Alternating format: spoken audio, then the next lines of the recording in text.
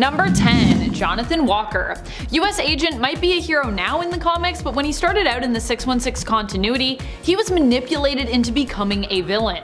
Jonathan Walker was initially known as antagonistic hero Super Patriot, who did his best to discredit Captain America, claiming that he himself stood for the United States' true ideals. As a result of Red Skull's meddling and manipulation, he was appointed to replace Steve Rogers as the new Captain America after Rogers stepped down as the government actually owned the title and refused to let him keep the title if he wasn't going to be working for them. As Captain America, Walker took a very extreme and violent approach that put him into direct conflict with Rogers, who was currently going by the mantle of the Captain. In the end, the Captain defeated Walker, and after Skull's involvement in the ordeal was revealed, the two ended up teaming up to take him down, starting off on Walker's path to redemption as hero US agent. Number 9. Cap Wolf. Werewolf Captain America isn't as much an alternate version of Cap as it is a distinct moment in Cap's history where he happened to be transformed into a werewolf. Captain America ends up becoming a werewolf while on the trail of Colonel John Jameson, who had gone missing. Captain America himself had reason to suspect that something awful had happened to Jameson, who it seemed may be plagued by his wolf side once more. Jameson was known in the past for operating as Man-Wolf. It seemed as though a wolf-like creature or werewolf was responsible for a series of murders. In the end, however, Cap's trail ended up leading him into a much more complex and disturbing plot where a villain was attempting to use a recreated Werewolf by Night wolf serum to turn people into werewolves. Captain America became one of their victims and for a time became a werewolf himself. Granted, he was still a hero at this point, but werewolves in general are considered to be somewhat uncontrollable monsters who are at least occasionally ruled by their own bloodlust. So I think we can at least partially count Cap Wolf.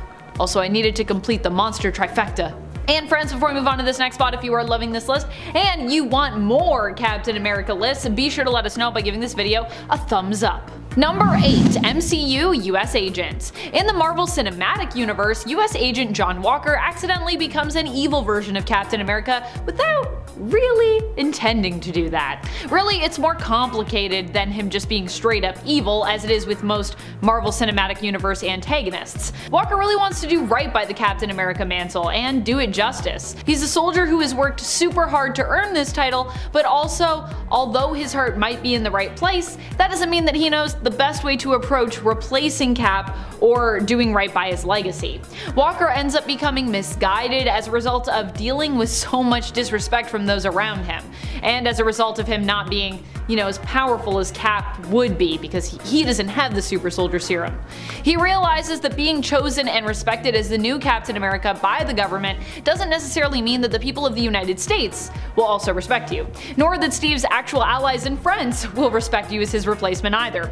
After he loses his own best friend, Lamar Hoskins, he becomes completely fed up with trying to figure out how to do what's right and instead decides to do what he feels needs to be done. This makes him much more violent and much more dangerous, turning him into an enemy of Falcon and Winter Soldier and leading the government to later on remove his title, his honors, and basically just overall dismiss him. Fortunately, the US agent still found a place on what will likely be either the MCU Thunderbolts or Dark Avengers team. TBD, or at least to be declared, if not to be determined. Number 7. Mutant Captain America. This version of Captain America was a mutant who ended up replacing the original Captain America after he died in a Sentinel attack. He wasn't just given the mantle of Cap either, but also ended up receiving the super soldier serum.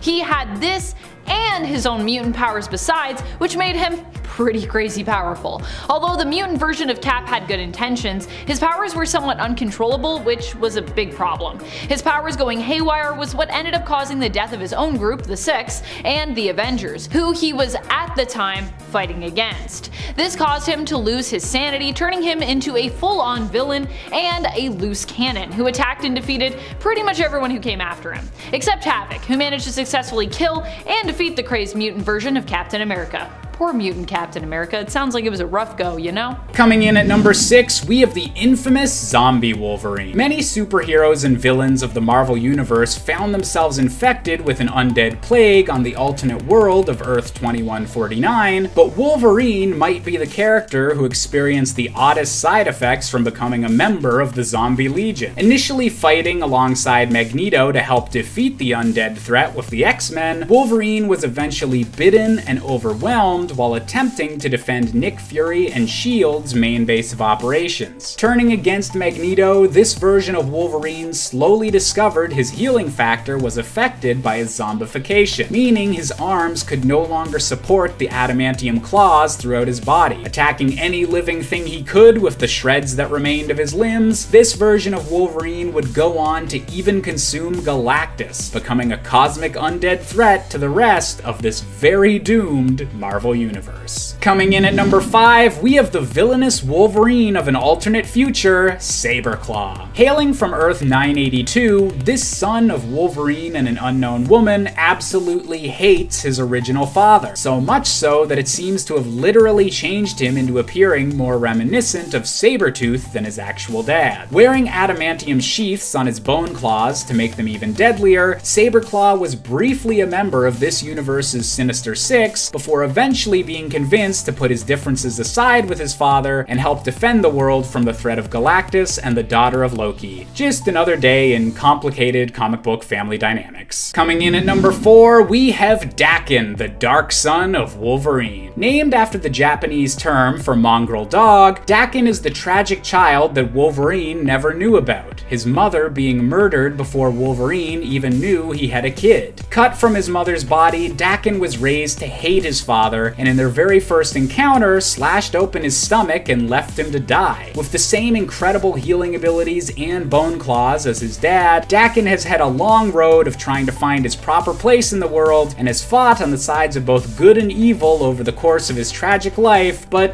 hopefully he'll stay more on the side of good going forward. Coming in at number 3, we have Hydra Wolverine. Hailing from the reality known as Earth 1720, this version of Wolverine is fully committed to the evil ideology of the organization Hydra, complete with a new green and yellow color scheme to his costume. Married to this universe's version of the Invisible Woman, who also happens to be this universe's version of Madam Hydra, this Wolverine was apparently successful in conquering his home reality along with his lover, and has since begun to travel the multiverse searching for more worlds to destroy in the universe's most twisted romantic honeymoon. Luckily for the Marvel Multiverse, this Wolverine would be defeated by a variant of Kitty Pryde and the rest of the Exiles, who wound up tricking him into stabbing himself with his own adamantium claws. Better luck next time, Hydra. Coming in at number 2, we have the Wolverine from the Age of Apocalypse universe. In an alternate world where Charles Xavier is dead and Magneto is leader of the X-Men, Wolverine is a brutal warrior named Weapon X who has to be constantly subdued by the psychic abilities of Jean Grey in order to be a functioning member of the X-Men team. Eventually losing a hand while going on a suicide mission to rescue this version of Jean from a version of Cyclops, this version of Wolverine for a time had heroic ambitions, but gave them up after being granted the power of the Celestials and turned into Weapon Omega, now determined to bring about the evolutionary future that he'd initially stopped the mutant apocalypse from achieving, and declaring war against all of humanity. This new Weapon Omega is the farthest thing possible from Wolverine's usual heroics. And finally, coming in at our top spot, we have Brother Mutant, an evil variant of Wolverine combined with some of his greatest allies and greatest foes. On Earth 127, a male variant of the Scarlet Witch, known as the Scarlet Warlock, attempted to cast a spell that would transfer Wolverine's adamantium skeleton to Magneto, thus giving Magneto an incredible power boost given his magnetic abilities. However, something with the spell went wrong, and the Scarlet Warlock, Wolverine, Magneto,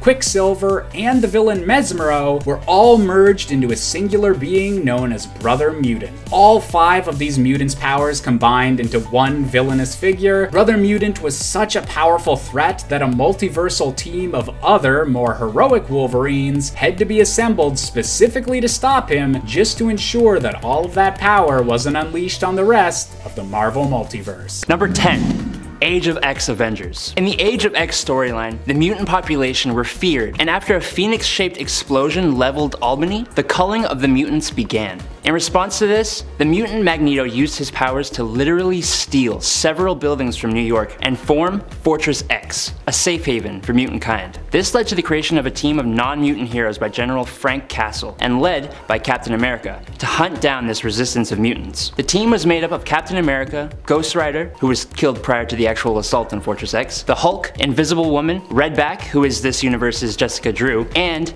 Iron Man / Steel Corps. While the team murdered a lot of mutants, Cap eventually called them off to instead defend the mutants, which activated Steel Corps' Code Omega, causing them to take him out. There was also Plan B, which was the 2 megaton chemical that was carried by the Hulk. Luckily, the mutant population survived this twisted Avenger team. Number 9. Ultimate Avengers. Not to be confused with the Ultimates, who are very much their own thing. This team of Avengers is actually called the Avengers, but is not the Avengers equivalent from the 1610 Ultimate Universe. Are you confused yet? Basically, in the Ultimate Universe, the Avengers team that we know and love from 616 is a little different, including in name. On Earth 1610, the Earth's mightiest heroes go by the name of the Ultimates and are pretty buddy-buddy with S.H.I.E.L.D. and its director Nick Fury. However, there is a team in this universe that uses the Avengers moniker, but they are quite different from the Avengers we know from Earth 616. On 1610, the Avengers team is more like DC's Suicide Squad. The team is made up of characters who are seen as more disposable by S.H.I.E.L.D. and who are more anti-heroes or just straight up villains. They are a black ops team who is usually brought on for less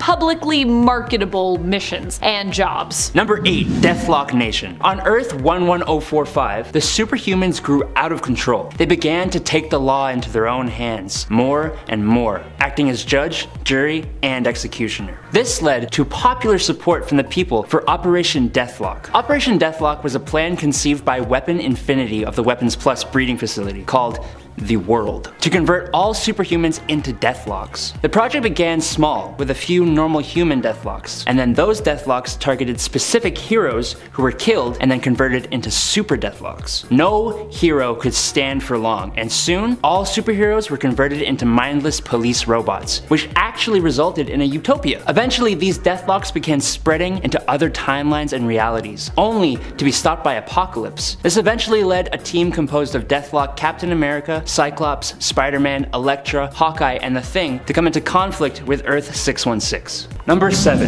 Hank Henshaw. Hanky Boy here was already a villain of Superman's from past stories, but when Superman was killed by Doomsday, Hank, unable to directly get revenge against Superman himself, decided to attack his reputation instead. Come on, man. He's already dead. Not cool, dude.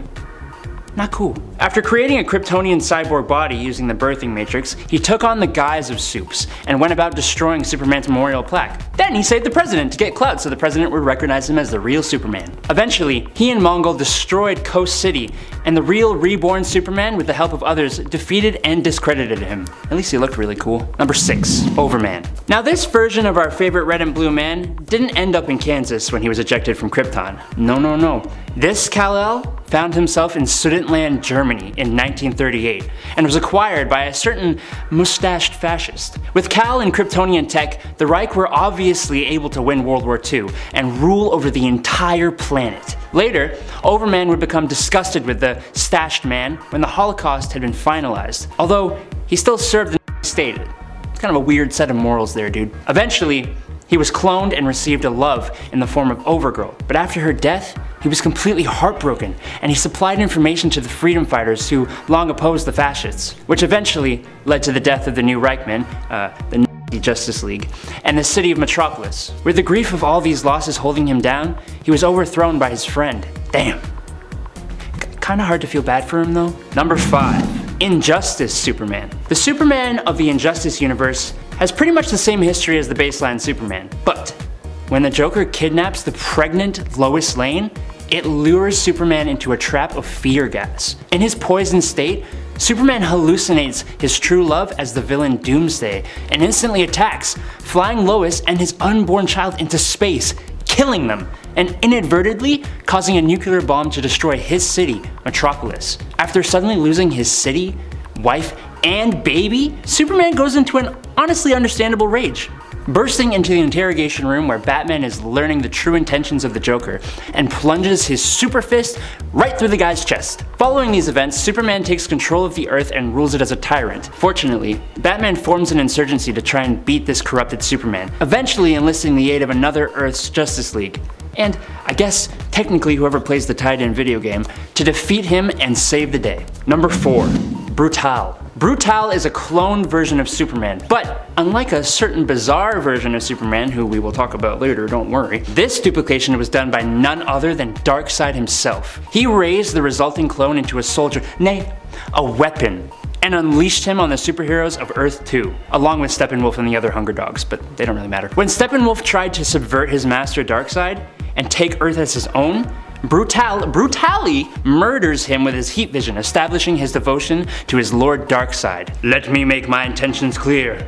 Hail Darkseid! Which is just a sweet line after you murdered a general of Darkseid. The Earth became lost to Darkseid's minions, and eventually, after a lot of other stuff, Kal-Zod, Earth 2's Superman, faced Brutale in combat, and after a furious battle, showed that Brutale was just an imitation, and a cheap one at that, as his body began to deteriorate, and the day was saved.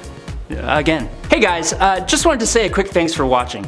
We hope you're enjoying the video. If you are, why not head on over to that pretty little subscribe button and give us a follow and a like. You guys are the reason we can even be here in the first place. Love you! Okay, on to the top 3. Number 3.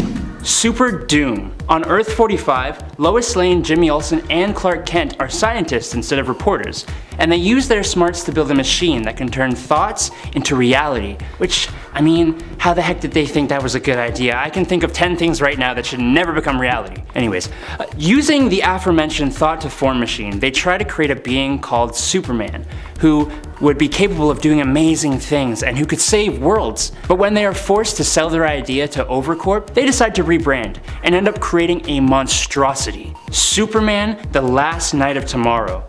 Or Super Doom. With a corporate fueled agenda of destroying all competition, Super Doom quickly becomes the strongest super being on its own planet, and then enters the bleed space to murder all other versions of Superman. Of course, bad guys never win forever, so after defeating and devouring multiple different Supermen of multiple different Earths, he was stopped by the Superman and Lex Luthor of Earth 22, who stranded him between universes. He's since been used in a few other storylines and remains one of the most formidable evil versions of Superman to this day. I mean, he didn't even die. Number 2. Bizarro. When Lex Luthor gets the plans for a device called the Duplicator Ray, he modifies the device and uses it to try and create a clone of Superman, who will follow his every order without question. But since our Lex can't seem to do anything right, the resulting doppelganger is an unintelligent, unpredictable, backwards version of Superman, eventually known as Bizarro. Bizarro is a main villain for Superman, appearing in many stories, and I'm so glad because, gosh, he's just so fun to see! Eventually, Bizarro gets a case of the blues and longs for love, and gets the hots for Lois Lane. Lois isn't really interested, but being the great gal that she is, she uses the Duplicator Ray on herself, creating a Bizarro Lois Lane. And the two eventually leave Earth to settle another Earth-like planet they fittingly name Bizarro World. Or, and forgive me here, Hetre, which is Earth backwards, which they populate with more and more duplicates of themselves. But don't worry! They have pretty rock necklaces that say Bizarro and Bizarro Lois 1, so we don't get confused. Number 1. Ultraman. In the universe of Earth 3, things are a little turned upside down. Instead of being driven by the morals of good versus evil, the people of this universe are inspired by strength above all else. I can't really relate. Born on a dying Krypton where Kryptonians evolved to be empowered by green kryptonite to a maniacal version of Jor-El aptly named Jor-Il, baby Kal-El is jettisoned off to Earth. But instead of the classic morals, he's instead inspired by his father to become the strongest possible being with absolutely no weaknesses in himself and the others around him. When Kal lands on the farm of Johnny and Martha Kent, he uses pieces of green kryptonite to empower himself and forces the dysfunctional couple to be his parents until the totally mature age of 7, when he murders them both and sets the farm ablaze. Eventually, this self-proclaimed Ultraman murders the President of the United States of America and takes control of the world, creating the Crime Syndicate of America with other evil alternate versions of classic characters, including an evil Wonder Woman, Superwoman, and evil version of Batman, Owlman, who have a pretty toxic love triangle. Coming in at number 10, we have the Iron Goblin. Coming from an alternate universe where the Spider Island event wound up being permanent, Tony Stark was initially transformed into a human-spider hybrid under the control of the villainous Spider-Queen. During a battle with the Resistance, however, Tony was sprayed with the same goblin formula that had corrupted the mind of Norman Osborn, transforming Tony Stark into the Iron Goblin, with a mechanical new costume to match. And while this version of Tony would eventually decide to sacrifice himself in a last moment of humanity before his goblin insanity fully took over, the combination of Iron Man and Green Goblin tech is still a pretty terrifying combo that Spider-Man should hope never reappears. Coming in at number 9, we have the corrupted Iron Man from the controversial 90s event, The Crossing. When a variant of the time-traveling villain Kang the Conqueror, known as Immortus, began using the neural link in the Iron Man suit to secretly begin altering Tony Stark's brainwaves, Iron Man became a sleeper agent within the Avengers and eventually attacked his companions outright after secretly manipulating them for years. While eventually defeated by a time-traveling 19-year-old version of himself, and then retconned into Tony going back to his usual status quo in the Marvel Universe, this controversial storyline shows what would happen if Iron Man truly turned out to be a traitor. Coming in at number 8, we have Iron Thor. During the event that saw God Emperor Doom in control of a Marvel Universe converted into a new Battleworld, Doom maintained his complete control over the many realms of Battleworld with a police force army known as the Thor Corps. One of the most powerful of Doom's personal army was the being known as Iron Thor, wearing a combination of the Iron Man armor and Thor's iconic helmet, and investigating any potential rebellions to his master Doom's rule. Even capable of wielding Mjolnir, this super powerful character still managed to be murdered by the hero Warrior Woman as an example of rebellion against Emperor Doom. He might have had a short life, but man, I really love that Iron Thor design. Coming in at number 7, we have the Steel Corpse. Hailing from Earth 11326, this version of Iron Man was pretty similar to our own, but with two key differences. He's permanently fused with his suit, and he absolutely hates mutants. Fighting alongside other villainous Avengers to wipe out this universe's X-Men, this Iron Man's natural body died long ago after being melded with his machinery, and thus he jokingly calls himself the Steel Corpse as a way of coping with his morbid situation. This version of Iron Man had complete mastery of his weaponry, as they were literally a part of his body, and only a last-second change of heart before sacrificing himself stops this Tony Stark from being one of the absolute worst. Coming in at number 6, we have the Batman of the Flashpoint universe, aka Thomas Wayne Sr. In a world where Bruce was gunned down by Joe Chill instead of his parents, Thomas Wayne became a dark and murderous red-tinted Batman, while Martha would be cursed to become this universe's version of the Joker. While initially an anti-hero ally during the first reveal of the Flashpoint universe, this Batman would go on to become a threat to the real Batman when he returned to the main DC universe and allied himself with Bane in order to get Bruce to quit being Batman forever. There's probably an easier way to get your son to stop being a superhero than allying yourself with a supervillain, but hey, I guess that's just some Wayne family drama that will continue to unfold as Thomas Wayne continues to make his way through the DC multiverse. Coming in at number 5, we have the Merciless, another of the Dark Knights. In an alternate universe in which Ares, the god of war, declared war against all of existence, Batman stood with the rest of the Justice League in a battle that literally lasted for eons, until the sole combatants left in the entire universe were Ares and Batman, still standing through sheer willpower alone. After landing a blow that knocked Ares' magical helmet off, Batman was forced to put the helmet on to finally defeat the God of War, leaving him the only survivor of this burned-out universe. This Batman unfortunately became addicted to the power and bloodlust granted to him by the helmet, and joined forces with the rest of the Dark Knights in order to survive the destruction of his universe, going forth to find new worlds for him to become a new God of War against. Coming in at number 4, we've got another of the Dark Knights with Murder Machine. This version of Bruce Wayne comes from a universe very similar to the main DC continuity until the tragic death of Alfred Pennyworth at the hands of multiple Batman villains. Heartbroken and traumatized by the footage of the incident, Batman convinces his friend Cyborg to recreate Alfred's personality as an artificial intelligence. Unfortunately, this AI takes its task of protecting Batman far too literally, altering his brain chemistry to erase any sense of fear and completely replacing Bruce's frail human body with a metal replacement. Taking the name of Murder Machine, this Batman spread the Alfred AI throughout Gotham and was able to kill every criminal in Arkham Asylum, showing what would truly happen if Batman didn't have a heart. Coming in at number 3, we have the Devastator, a horrifying combination of Batman and Doomsday. This story takes place on one of the many dark multiverse worlds that saw Superman going rogue and taking over the entire planet, even murdering his own wife. To stop the demented Man of Steel, this Batman was forced to ingest the Doomsday virus, a last-ditch effort to save the planet that gave Bruce the strength to kill Superman, but at the terrible cost of his own mind. Furthermore, the Doomsday virus began to spread off Bruce's body and kill off the rest of this world, dooming the planet anyways, and leaving the Devastator as a beast-like Batman waiting for the rest of the Dark Knights to save him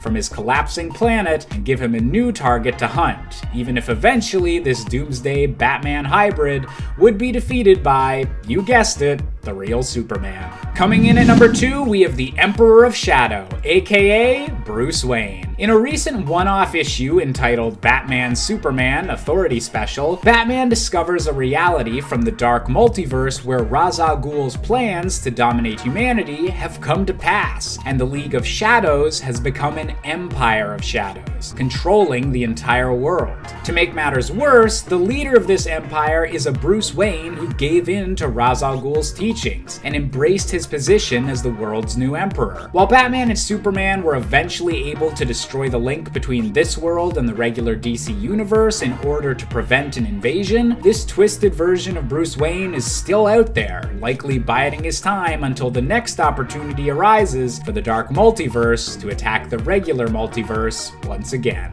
And finally, coming in at our top spot, we have the Batman Who Laughs. In a dark alternate world where the Joker realizes he's dying and begins a mass killing spree of everyone in Gotham, Batman is forced to finally kill his fated foe. Unfortunately, at the moment of death, Bruce was infected with a special brand of Joker venom that completely flipped his moral compass, but left intact all of his intelligence and planning. All of the chaos of the Joker with the brains of Batman, this supervillain is Bruce Wayne's worst nightmare come to life, and so far remains the most evil and deadly variant to ever be seen across the entire dark multiverse. Number 10, Dormammu Universe Strange. This alternate version of Stephen Strange is a loyal follower of Dormammu and hails from the reality of Earth 5113, also referred to as the Dormammu-verse.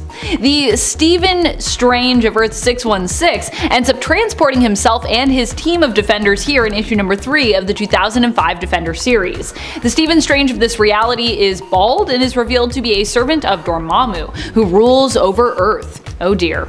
In this reality, Dormammu's servant Stephen Strange keeps Clea prisoner instead of being in a romantic relationship with her. Despite how he mistreats her, Clea still feels bad for Strange's predicament too, even crying for him, knowing of the reality that could have been for them both. Strange in this reality really gives me strong Jafar vibes. That's how I know he's evil. Number 9, Ultimate Doctor Strange Sr. In the Ultimate reality, there are really 2 different versions of Doctor Strange. The more prominent one that most people know is actually Stephen Strange Jr., who is the son of the original Stephen Strange and his wife, Clea, whom you might also be familiar with from the 616 reality. Stephen Strange Sr. wasn't so much super evil in this reality, but he did do Clea dirty, likely because of his own trauma.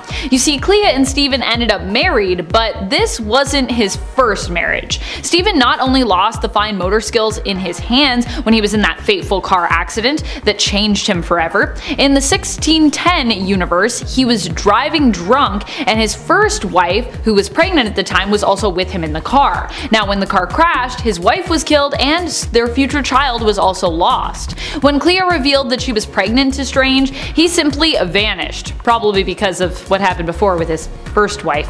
Clea looked everywhere but she could not find him. It was believed he either locked himself away in another dimension or took his own life, but either way, he was never seen again. Clea would go on a journey of mystical self-discovery similar to Steven after his accident, but would ultimately decide to raise her son without the knowledge of mysticism, with him believing that his father was merely a surgeon who had died. Until of course he goes on to become Stephen Strange Jr., who also kind of becomes like his dad, and then I'm pretty sure he gets killed like almost right away. Oh, the Ultimate Universe, what a strange place it was. And friends, before we move on to this next spot, if you are loving this list and you want more Doctor Strange lists, be sure to let us know by giving this video a thumbs up. Number 8. Sorcerer Extreme. Sorcerer Extreme has the combined souls and powers of Frank Castle, aka the Punisher, and Dr. Stephen Strange, who show up basically as two entities in one package in Secret Wars Battle World issue number 1. Here they are on the run from the Infernal Four and end up facing off and defeating alternate versions of Hulk, Ghost Rider, Wolverine, and Spider-Man. Well, this makes the characters sound pretty evil. Those 4 characters were actually the members of the Infernal Four, who were essentially corrupted from being trapped in the demonic domain. So basically, they were pretty evil themselves. Still, Sorcerer Extreme does kill people wielding magic guns, so he's somewhat questionable when it comes to the morals, at least of his methods. Steven and Frank, as a result, seem to butt heads somewhat while sharing the same physical form. Number 7. Ultimate Venom. This version of the big gloopy hunger monster started in quite a different way than normal. This Venom started as a biological suit created by the fathers of Peter Parker and Eddie Brock. When this knowledge and the prototype suit fell into Peter and Eddie Brock Jr.'s hands, they decided to work on their father's project. After Peter had a dangerous run-in with the suit and wanted to destroy it, Eddie exposed himself to the control sample of the suit he created. But he lost control, consuming a janitor and later 2 security guards. He went about surviving by consuming innocent bystanders and trying to consume or bond with Spider-Man. Eventually, Eddie/Venom bonded with Carnage, stealing it from Gwen Stacy and becoming a monstrosity combo of the two. Number 6. Kingpin Venom. In the alternate Earth TRN-421, the year is 2061, and Wilson Fisk, the Kingpin, has killed Eddie Brock, taking the Venom symbiote as his own, bonding with it, which is really intimidating already, but then he modifies the suit to be able to travel through technology. He can basically travel through the internet, controlling cars, helicopters, and electronic billboards. I don't know. Okay? I don't know. In the end, Peter had to flee into the woods, where King Venom followed. This part of the fight didn't last very long, with Peter using the fire from a torch to detach the symbiote from Kingpin, saving the day. Number 5. Old Man Logan/Old Man Hawkeye Tyrannosaurus Rex Venom. Must drive faster, must drive faster! Old Man Logan is an insanely graphic and fresh take on the Marvel Universe. It is set in a post-apocalyptic America, where the villains of the Marvel Universe coordinated a simultaneous attack on the heroes orchestrated by none other than Red Skull. There's a gang of industrious Hulks, a giant skeleton of Loki crushed by the Baxter Building, old versions of superheroes and supervillains. Oh, and the Venom symbiote bonded with a frickin' T-Rex. After only showing up for a brief moment in the Old Man Logan storyline, Venom Rex instantly became a fan favorite character, which is good because it meant that we got to see how this came to be. At the beginning of the Old Man Hawkeye story, Clint Barton defends Jebediah Hammer from a gang made up of the multi-generational duplicates of multiple men. After Clint quickly disposes of all but one of the multiple men, the remaining man, I guess, ran into a puddle of the Venom symbiote, which bonded to him, and over time created an army of Venoms. After hunting down Clint to Kate Bishop's sanctuary, the two led the Venom army into the wilds, where a T-Rex from the Savage Land attacked the symbiote. Now, if you read Old Man Logan, you know that this is the exact symbiote that attacked Old Man Logan and Hawkeye. I haven't seen whether this iteration of the character has appeared later on though, although I know that he was defeated by Black Bolt. Let me know in the comments. Number 4. Mangaverse Venom. So I'm just gonna warn you now, this is a little confusing. So basically, there are 2 Venoms in these stories. There's a human man named Venom, and then there's the Venom symbiote, which is his normal black goopy self hidden inside an ambulance. They're both bad news bears, or spiders, I guess. The dude Venom is actually the son of Aunt May and her first husband, which makes it a little more heartbreaking when he kills his stepdad, Sensei Uncle Ben, and almost all the other members of the Spider Clan. He doesn't do this for no reason though. See, Venom is the enforcer of Kingpin, but as a member of the Spider School, he refuses to kill Peter. It's only when Peter goes to avenge Ben's death that they fight. Peter being overwhelmed by ninjas until he learns the true way of the spider and beats all of them, almost defeating Venom until Peter spares him. Venom cripples the Kingpin and takes over the city's ninja gangs. He later comes into contact with the symbiote Venom and uses it to actually save Peter, sacrificing his own life. But then randomly shows up later looking more Venom-like and becomes Peter's teacher? So many mixed signals with this guy. Hey guys, before we get onto the top 3, I just wanted to say thanks for joining us. We can't really do this without your support. If you could just leave a little like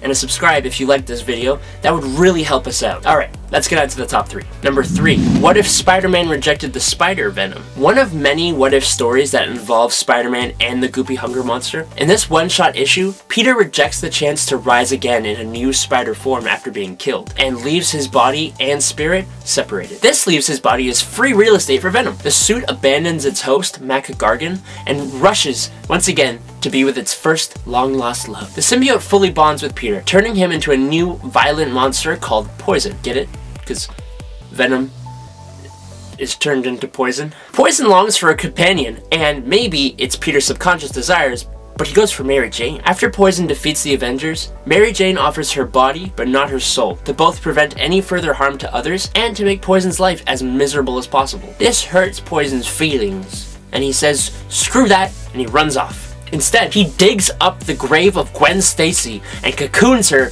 turning her into another symbiote similar looking to Carnage. Number 2.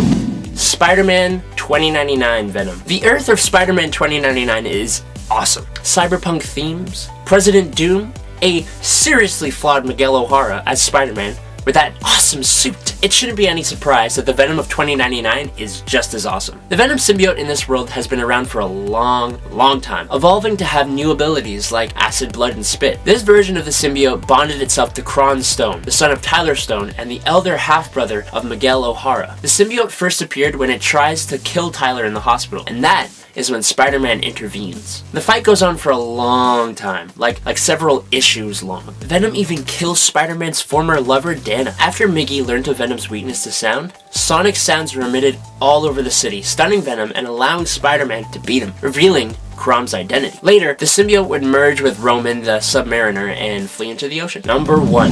Spider-Man Rain Venom. Okay, please just pause this video. Please go read the story if you can. It's good, okay? Gave me goosebumps. Set 30 years after the modern Spider-Man stories, with a retired old man version of Peter Parker, Spider-Man Rain's Venom is hiding in plain sight. He has donned the identity of Edward Sachs, the age of the current New York mayor, and has been quietly pulling the strings from within. A Venom with a mind like this. He's recreated himself multiple times, became the new leader of the Sinister Six, and has installed a security system around New York to stop anyone from leaving. He has goons that walk the streets. He's a criminal mastermind, because he's upset at Peter for leaving. He's upset with him for abandoning the responsibility of Venom. The Sinister Six is defeated by bombs set up by Sandman. Venom is assumed to be defeated, but this guy is tenacious, so who knows for sure. Number 10. Kane Parker. Kane was one of the first evil clones ever made of Spider-Man, and really, he wasn't evil of his own choosing. He was kind of just a bad dude because he was so defective and was quickly degenerating. His degeneration made Kane somewhat insane, and his powers also didn't help. His own version of Spider-Sense was more precognitive, giving him visions of the future. The problem? With each vision he viewed, he would become more and more unhinged. Kane Parker would start out as being more of a sinister figure, but as time went on, he'd really become more of a moody anti-hero in the comics. In some cases, he was also only originally an antagonist because his motives were misunderstood by Peter. Number 9. The Jackal. At one point, another clone who was previously considered to be one of the best clones with the most potential for good also turned to the dark side. Yes, this clone was none other than Ben Reilly. Having recalled all of his deaths from when Miles was experimenting on Ben in an attempt to perfect the cloning process, Ben became somewhat unhinged. He ended up defeating and killing Miles Warren, only to bring him back as a clone and convince Miles to work for him. This would result in Ben adopting the mantle of the Jackal for himself and building a clone army of Spider-Mans previously dead friends, allies, and even villains, as well as building the New U Technologies Corporation. In exchange for the clones' cooperation, Ben provided them with pills that would help to stave off the degeneration while he worked to perfect the cloning process himself, and a frequency technology that would substitute the pill for, well, likely only a chosen few, because Ben probably wanted to control the other clones. He was like, I'm good, but also I'm kind of controlling you. While he meant well, when Peter was approached to join the Jackal, who was revealed to him to be Ben, he simply refused, believing that the Jackal was a perfect example of having all the power, but none of the responsibility. And friends, before we move on to this next spot, if you are loving this list and you want another list like it where we talk about even more evil Spider-Men, be sure to let us know by giving this video a thumbs up. There are surprisingly a lot of evil Spider-Men out there. Number 8. Ghost Spider. While redeemed in the end, initially when we met Peter Parker, who was to become Ghost Spider, we would learn of just how evil he was. Ghost Spider is the Peter Parker from Reality Earth 11618, where he was previously known as simply the Amazing Spider. Not to be confused with Ghost Spider, who is Gwen Stacy from an alternate reality. I think that's Earth 65.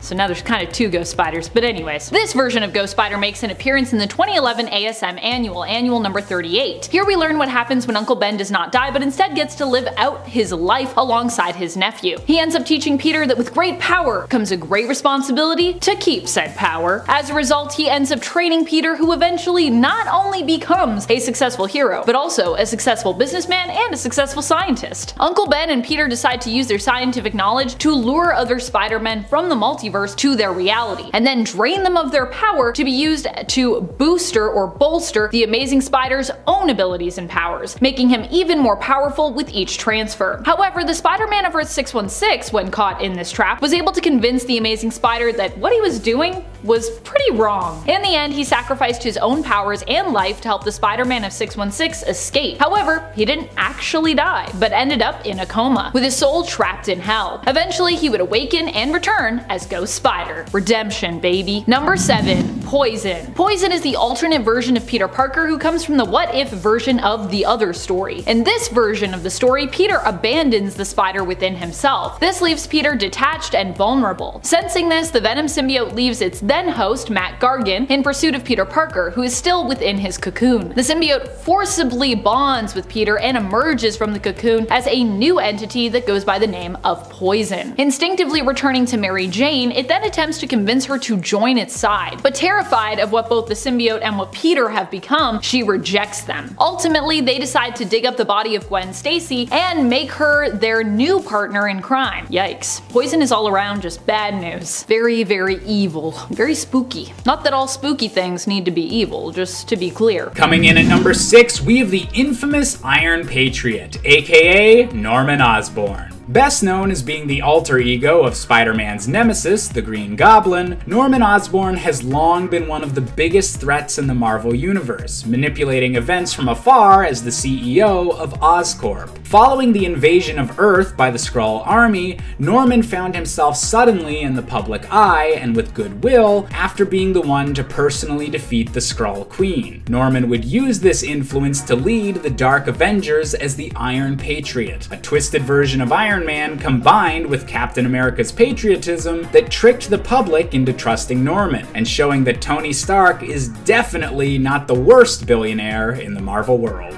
Coming in at number 5, we have the Iron Maniac. On the dark alternate world of Earth 5012, most of the superheroes of this reality are dead after an unknown fatal error made by Reed Richards. A vengeful and violent Tony Stark makes it his life's mission to get revenge on Reed and modifies his armor to resemble that of Reed's worst enemy, Doctor Doom. This insane version of Iron Man killed the Human Torch and was eventually banished to the main Marvel universe, where he had to be subdued by the combined efforts of Spider-Man, Captain America, and Black Widow, who found it a bit unnerving to be fighting such a far-gone version of one of their closest allies. This Tony was just as resourceful as the real one, however, as he'd even escaped custody by building a new suit from the remains of a life model decoy. Pretty resourceful for an insane Iron Man. Coming in at number 4, we have the superior Iron Man. During an event known as Axis, many Marvel heroes and villains had their morality completely inverted, with good guys becoming bad, bad guys becoming good, and so on and so forth. One of the few changes that wasn't reversed by the end of the event, however, was the morality of Iron Man, who in his evil form still possessed all of the intelligence and dark aspects of Tony's personality, and managed to build a shield for himself to prevent being turned into a hero again. Infecting much of the planet with a new version of the Extremis virus, and using artificially intelligent drones to assert his dominance, this version of Tony was only finally cured by the Marvel Universe's collapse into Battleworld resetting his morals, meaning that this was a villain that the rest of the Avengers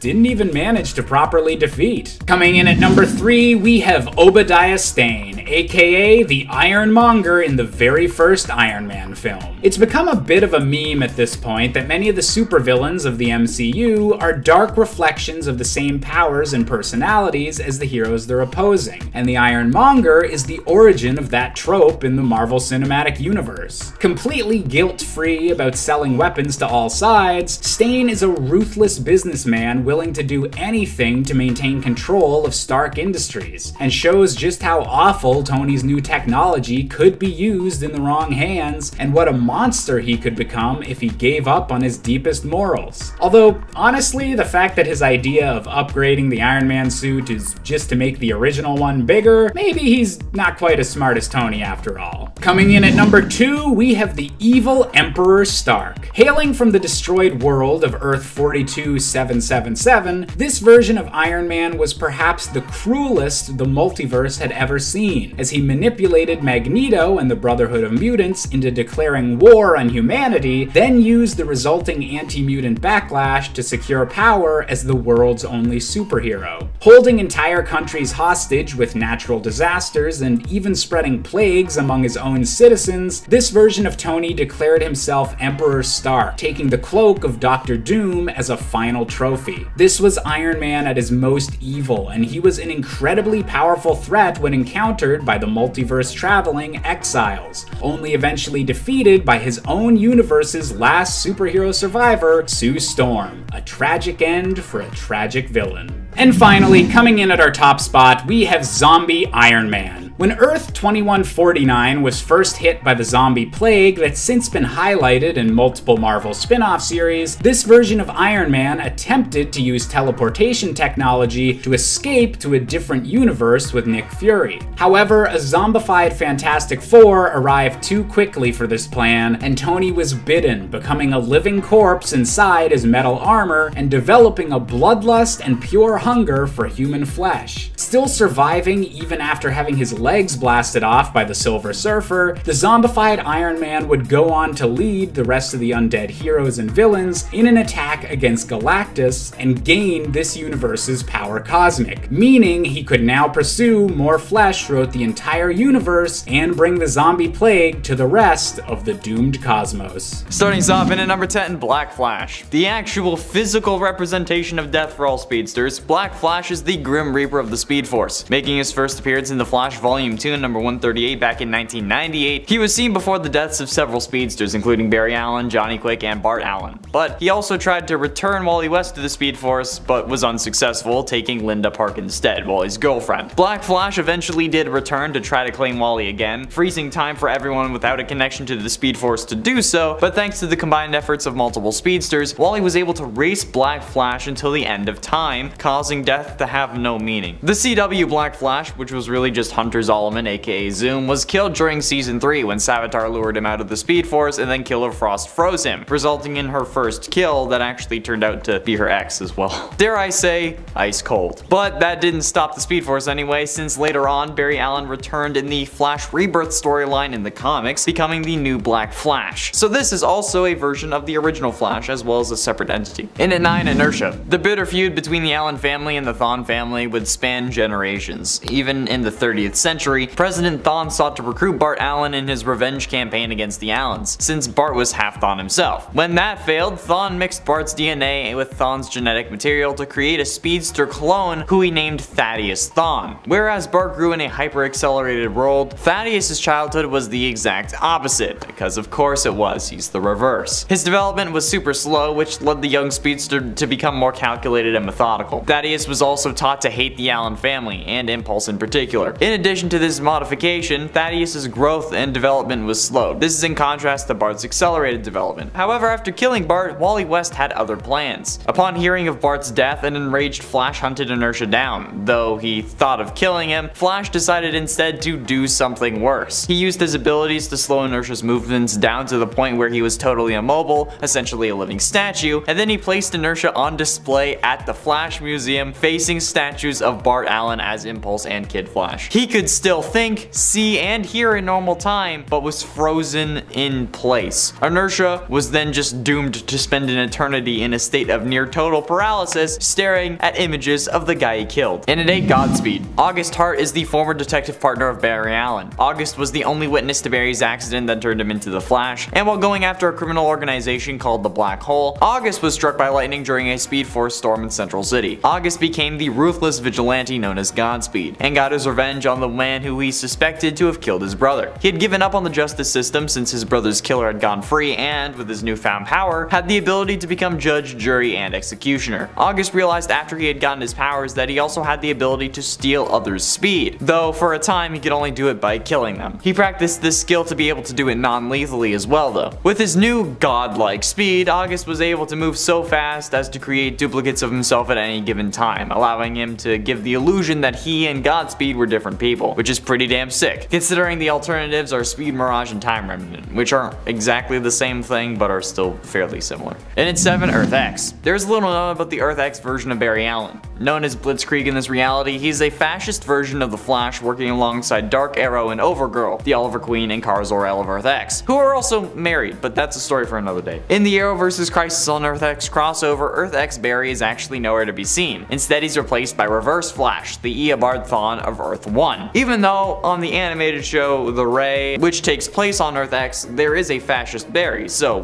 what happened? It's largely assumed that between his last appearance in the show and in the crossover, that Thawne arrived and took his chance to kill at least a version of Barry, even if it wasn't his own. Hence why the other Earth Xers were so trusting of Thawne, since he had bested their Barry. I don't know how this Barry got his powers without the particle accelerator, but what I do know is that even the Joker refused to work with the Red Skull when he realized that he was actually a fascist and not some kook in a wildly inappropriate costume, saying that he may be a psychopath, but he's an American psychopath, or something along those lines. So, Reverse Flash is worse than Joker confirmed. Like, this wasn't even a Reverse Flash who was raised in the fascist life. He just wanted to help out, which is messed up as hell. Number 6. Ultimatum. Ultimatum is an evil alternate version of hero and Spider-Man Miles Morales. Or really, he's the main counterpart to Miles, who hails from Earth 1610, the Ultimate Universe. Ultimatum is the version of Miles that existed on Earth 616, his 616 counterpart. 616 Miles was a criminal who allied himself with the Kingpin. Growing up and belonging to a crime family, he proved his loyalty to Wilson Fisk and was permitted by the Kingpin to later on retire,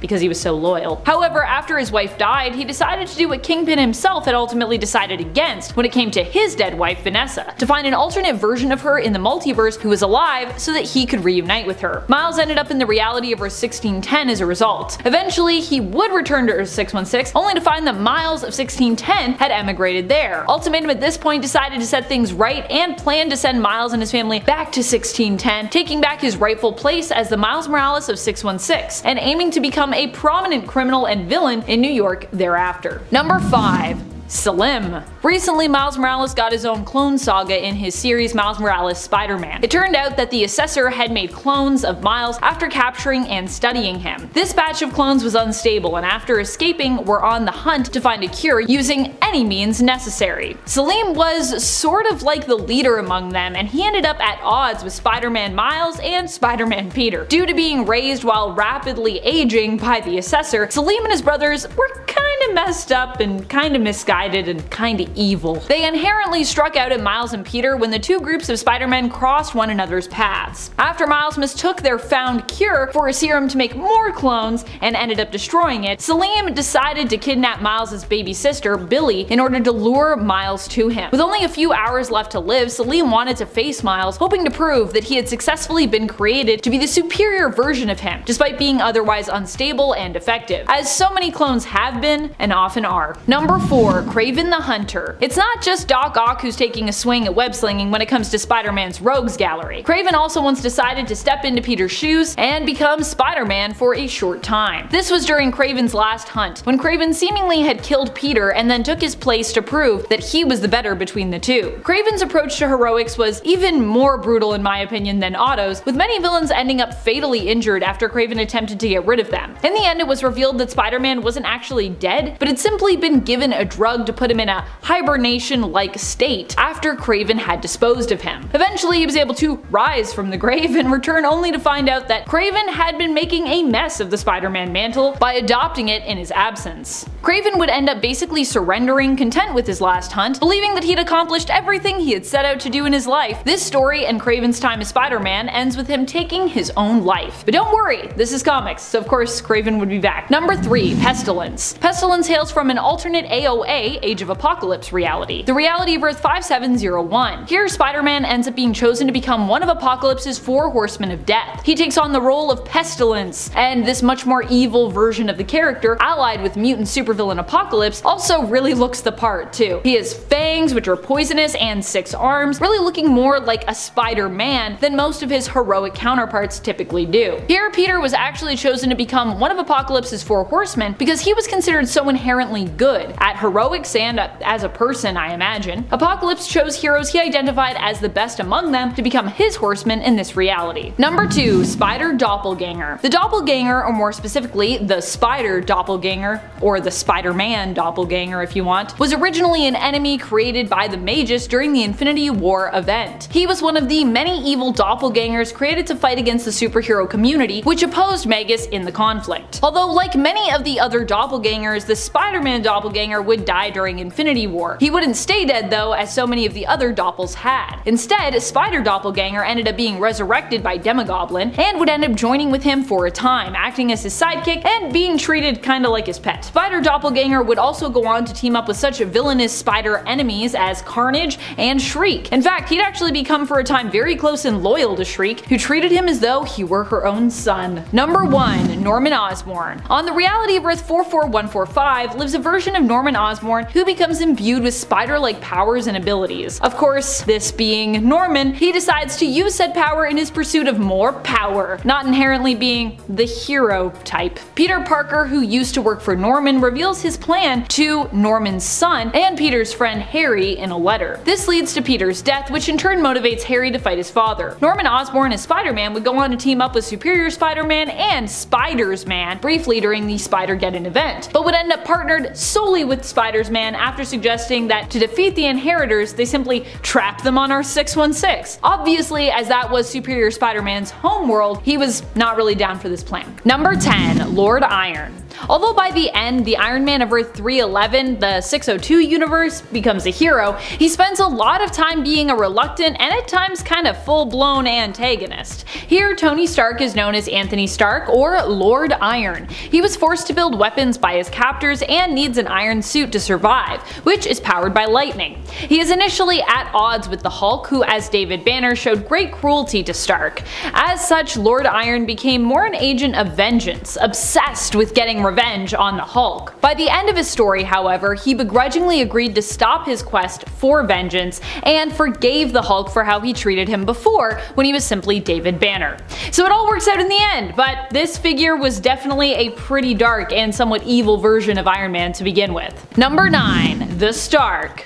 The Stark are like a whole alien race of alternate Tony Starks. They are a civilization that was literally shaped by Tony's tech after an alternate version of him decided to launch all his weapons and tech into space rather than let it fall into the hands of the evil Martians who were invading Earth at the time. Obviously, he didn't think very far ahead as to that plan, as all his tech crash landed on another alien planet where it was eventually discovered and utilized by the beings who lived there. They built their whole civilization around it, believing everyone on the planet should have their own suit of technologically advanced armor. This caused them to deplete their planet's resources and left it heavily polluted in the wake of their massive tech boom. Eventually, this drove them to ransacking and invading other planets for their resources, bringing about the same problems their own homeworld suffered to each new planet that they conquered. Note to self, don't just shoot your problems out into space. And friends, before we move on to this next spot, if you are loving this list and you want more lists like it where we talk about evil alternates, be sure to let us know by giving this video a thumbs up. Or if you want more Iron Man lists. I don't know, maybe you like Iron Man, you want more Iron Man lists, let us know. Number 8. Steel Corpse. Steel Corpse is a complex character who has moments of both heroism and villainy in Age of X. He exists on the Earth of 11326. Here Tony took the name Steel Corpse after being exposed to a virus, which permanently bonded him to his suit. Now dead within the suit, but able to move around because of being bonded to it, Tony made a darkly humorous joke calling himself the Steel Corpse, and the name just stuck. Pun not intended, but stuck, bonded. The villainous side of this dark hero comes from when he fought against the mutants with his fellow Avengers at Fortress X. However, it turned out that the Avengers were just somewhat misguided in their mission. Once they realized what they were doing was wrong, they attempted to help the mutants, although Steel Corpse was unable to make himself stop attacking. An emergency override stepped in to prevent Tony from fighting with the mutants, and so he asked Captain America to take him off the board in order to save the young mutants that his armor was threatening. Sad story. There's so many tragic Iron Mans actually. Top 10 tragic alternate versions of Iron Man is also something we could do. Number 7. Strange 2099. Another alternate version of Strange who meant well, but who at times was kinda corrupted. This time, not so much by her own trauma like the ultimate Dr. Stephen Strange Sr., but instead by external demonic forces. More specifically, a literal demon who she was possibly tricked into sharing a body with.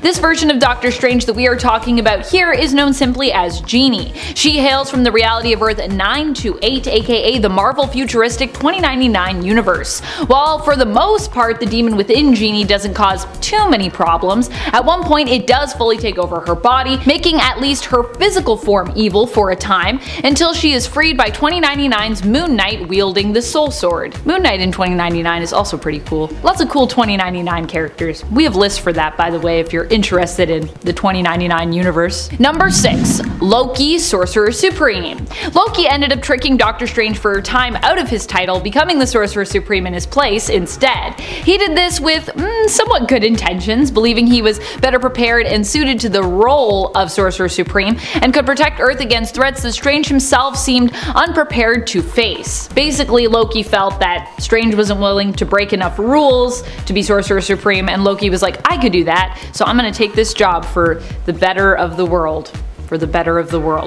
However, the fact remains that Loki still tricked Steven, didn't come by the artifacts associated with or the powers of the title fairly, and is often known for being more a villain than a hero in the comics. While Loki took up Strange's place, Steven was forced to become a veterinarian in the interim, which is actually pretty cute. I gotta say, the idea of Doctor Strange as like a pet doctor, it's pretty great. Also, this is where Bats, the talking and now ghostly Basset Hound, comes from, if you were wondering. So we got that out of this story arc, which is pretty great. Number 5. Doctor Strange Fate. While not inherently evil, Doctor Strange Fate did attempt to sacrifice both the DC Universe and Marvel Universe just to keep the Amalgam Universe alive. This made him a villain of Marvel's Doctor Strange, whose own world was actually threatened by his plot. Doctor Strange battled Strange Fate and won, despite him on paper being a stronger version of the two, two, being part Charles Xavier, part Doctor Strange, and part Dr. Fate from DC. However, Strange pitied Strange Fate and the Amalgam Universe and allowed them to continue on, but within a pocket dimension, safely encased so they could not threaten the other universes. Number 4. Leader of the Black Priests. The Black Priests aren't necessarily evil so much in the way that, they don't do things just for the sake of being bad. They are more on the side of good, but they are willing to do whatever it takes to protect the multiverse, which can make them pretty bad and pretty evil at times, especially when dealing with issues like incursions. Steven, in a reality that no longer exists but is still part of his main continuity story, albeit somewhat of a tangent considering the present continuity, ended up becoming the leader of the Black Priests, and as such joined them in destroying entire alternate Earths, believing he was doing what was right. Still, I feel like if you were destroying entire worlds, even it's for the greater good, you probably need to re-examine your alignment.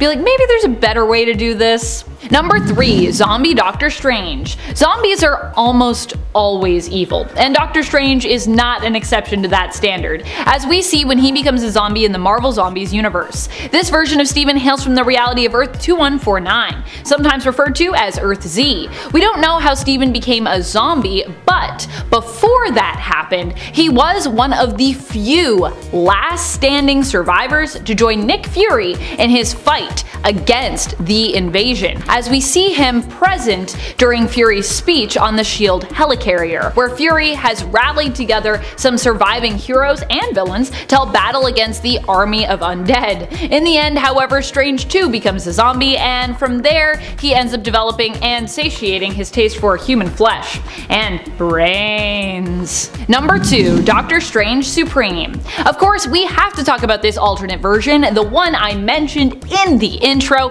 This is one of the most evil versions of Doctor Strange we've seen to date. He appears in the What If series episode number 4, What If Doctor Strange Lost His Heart instead of his hands. In this episode, Strange becomes evil after losing his love Christine, instead of losing the mobility of his hands. After becoming Sorcerer Supreme, he thinks about a way to bring her back, and ends up becoming obsessed with finding some way to alter the timeline to make it so that Christine is able to stay alive, even after learning from the ghost of the Ancient One that Christine's death is unavoidable, as it is an absolute point in time. The Ancient One warns that to change this point in history would actually lead to the destruction of the universe. Still, Strange is not dissuaded. He ends up, or part of him at least ends up, at the Library of Cagliostro and learns that to break an absolute point in time, he needs to absorb creatures, which will basically grant him more power. Basically, he just needs more power, so he's like, I'm gonna summon all these powerful creatures and I'm gonna suck up their power. Eventually, his actions do lead to the destruction of his universe, and he ends up all alone, trapped there, despite his pleas to the Watcher to help him fix the universe as it unravels. But you know the Watcher's like, hey man, I just watch, except for the times when I do get involved, because that does happen. Happens in that show too.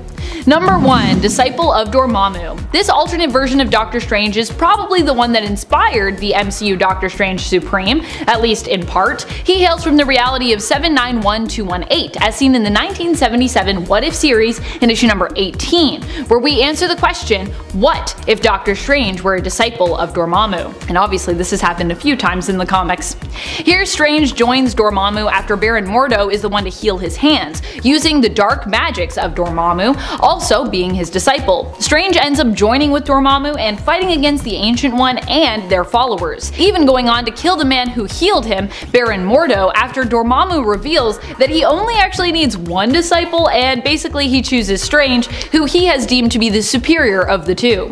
This version of Steven gives me major Sith Lord vibes, all in all. You know you're evil when you're giving off Sith Lord vibes. Number 10. Symbiote Spider-Man. Well, technically still 616 Peter Parker, Symbiote Spider-Man could be considered an alternate in the sense that it was a very specific version of Peter, or a very specific time in his life where he took to using more brutal and violent tactics to deal with criminals. This was of course brought upon by the alien symbiote who had bonded to Peter and who he had mistaken for just being a new suit initially. Eventually, Spider-Man in his black suit realized that the suit itself was alive and had kind of taken him over. He fought hard, sought out help, and would eventually become separated from the suit, who otherwise did not wish to believe him. In so doing, Spider-Man would unwillingly create an even worse villain in Venom. At least, initially. Venom might be a hero now, but of course he did not start out that way, instead being a determined and relentless enemy to Spider-Man in his early years in the comics, who also sometimes was prone to cannibalistic tendencies and threats. Number 9. Superior Spider-Man. Superior Spider-Man is an alternate version of Spider-Man who actually hails from the reality of Earth 616 as well. Superior Spider-Man was the name given to Otto Octavius' version of Spider-Man, which came about after a plot to steal Spider-Man's body was successful. Otto's body was failing, and so he decided to live on by swapping bodies with Peter Parker, which meant that Peter's consciousness ended up dying in Otto's failing body, while Otto's consciousness got to live on inside Peter's young and healthy bod. However, Peter managed to convince Otto to be a hero before he passed away, and so Otto set out to do so, aiming to be a better hero even than Peter had been. Of course, Octavius in the end wasn't really cut out for heroics, although he did do his best. He struggled at times with making the right choices and was also prone to doling out more severe forms of punishment for villains and using more sinister methods when it came to keeping the streets safe. In the end, he chose to relinquish the title and body back to Peter, who still managed to live on via his subconscious, which still remained attached to his original body. And friends, if you are loving this list and you want more lists like it, be sure to let us know by smashing that like button.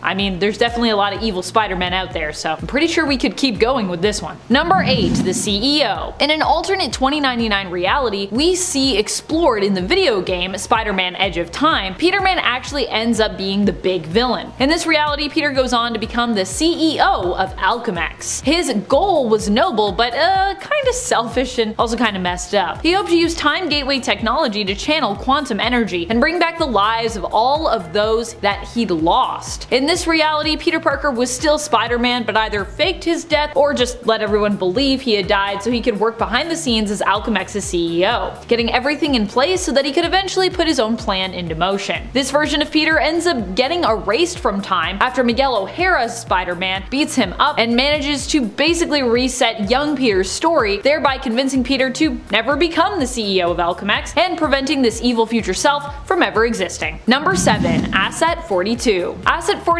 was likely one of the first clones ever made by the Assessor of Miles Morales. This clone was considered to be a burner clone and only lasted a few issues, but what a roller coaster of a ride those few issues he appeared in were. This evil version of Miles Morales first appeared in issue 17 of the Miles Morales Spider-Man series, and shortly thereafter perished in a fight against Miles. Miles seemingly kills Asset 42 in this fight, but in reality the clone was revealed to have only really been made to last for about a day. So it's highly likely that even without fighting Miles, he would have just died, as he was already breaking down and basically turning into liquid-like goo, as is evident in his final fight against the original one and only Miles Morales. Asset 42 was in league with Ultimatum and helped to kidnap the real Miles for that villain. Number 6.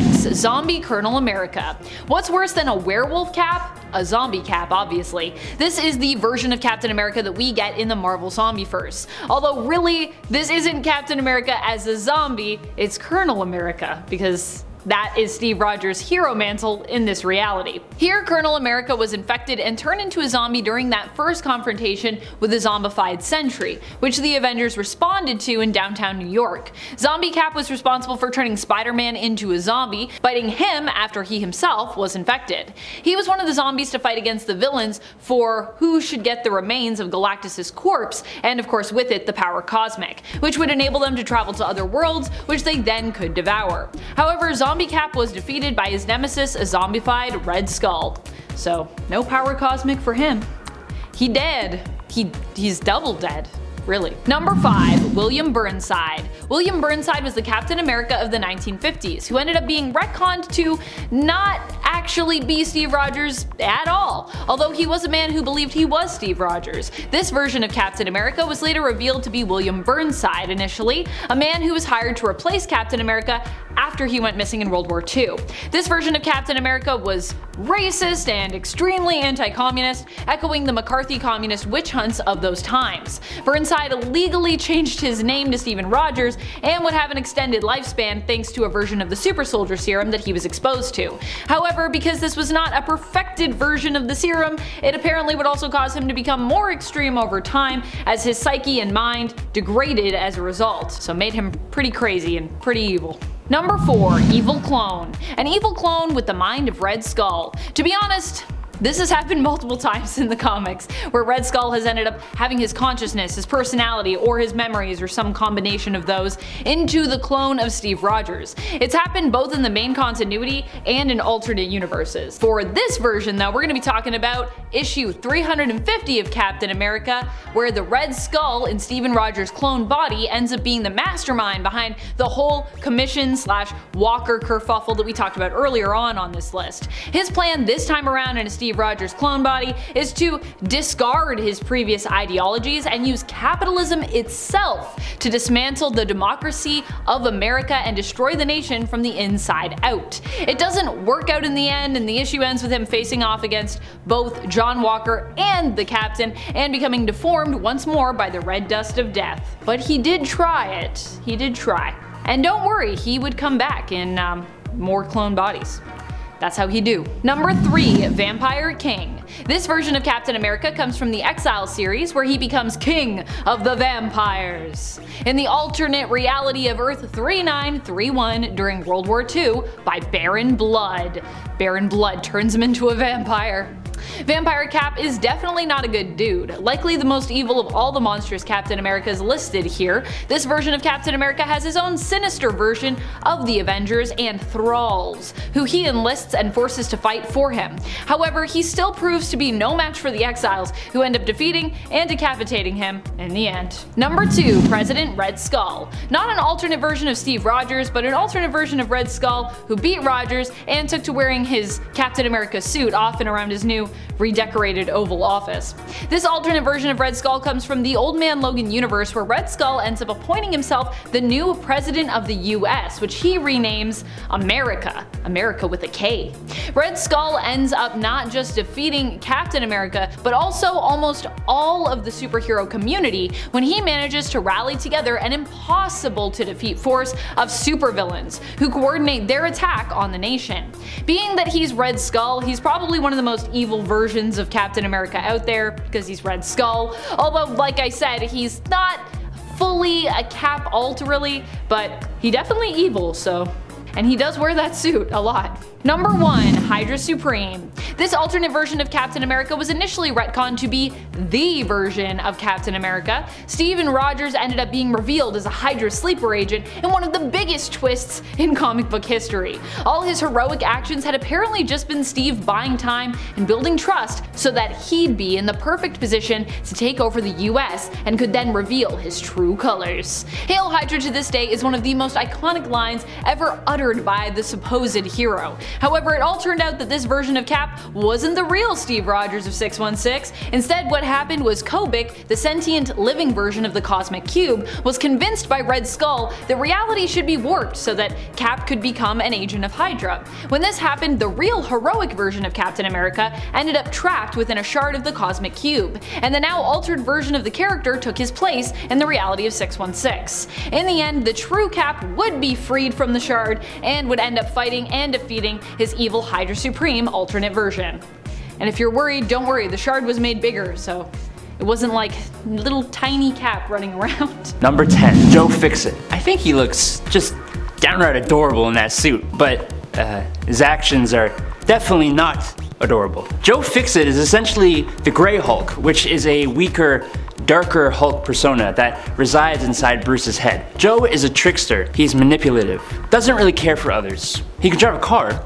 He has a twin pair of Tommy guns. Oh, and did I mention the suit because he wears a suit? Joe Fixit Hulk took up a job as an enforcer at a casino, which is where all of this mafioso business came from. And he stayed this way for several months, not reverting back into Bruce for the duration of this period. He even had a relationship at this time, like a whole relationship that blossomed and peaked and ended. Mr. Fixit came to an end eventually thanks to the Magia. Hey, forget about it though, we're moving on to number 9. Number 9. War Hulk. This version of Hulk came about when the mutant Apocalypse promised the Hulk he would remove a piece of shrapnel that was in his brain if he became his War, one of the 4 horsemen of the Apocalypse. This meant that Hulk would be imbued with the power of the Celestials.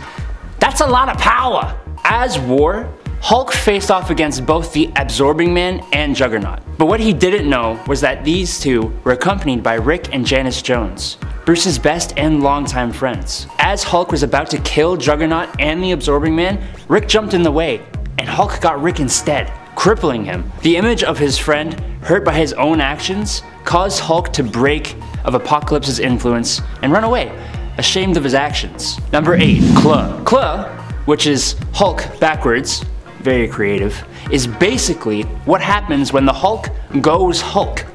He is another one of the evil personalities inside Hulk's head. This version of Hulk has black skin with glowing red scars. He has red demonic eyes, white hair, and big talons. Klaue emerges when Hulk reaches a sufficient level of rage, meaning he is more powerful than any other rage boosted version of the Green Hulk, which is insane if you know about a certain world-breaking version of the character. This version of Hulk is usually suppressed and has only shown up a few times, and not for very long, I might add. He appeared in the Axis storyline where heroes and villains had their moralities switched. Hulk isn't exactly always a good guy, sometimes letting his rage hurt good and bad guys. But since Klaue is his opposite, he lets his rage hurt and maim everyone, good and bad, putting even the villains on alert. Look, he just wants to bathe in the blood of the innocents. That's reasonable, right? Number 7. Cadaverous' Avengers. Cadaverous' Avengers were part machine, part man, and all influenced by the villainous Cadaverous. They show up in whatever alternate world J.J. Abrams and his son Henry Abrams' Spider-Man series is relegated to. I don't think it has an official number yet. It does have a temporary reality number though. This team seemed hell-bent on getting revenge on Iron Man, the only surviving Avenger left in this world. Well, I guess Peter was still alive at this point, and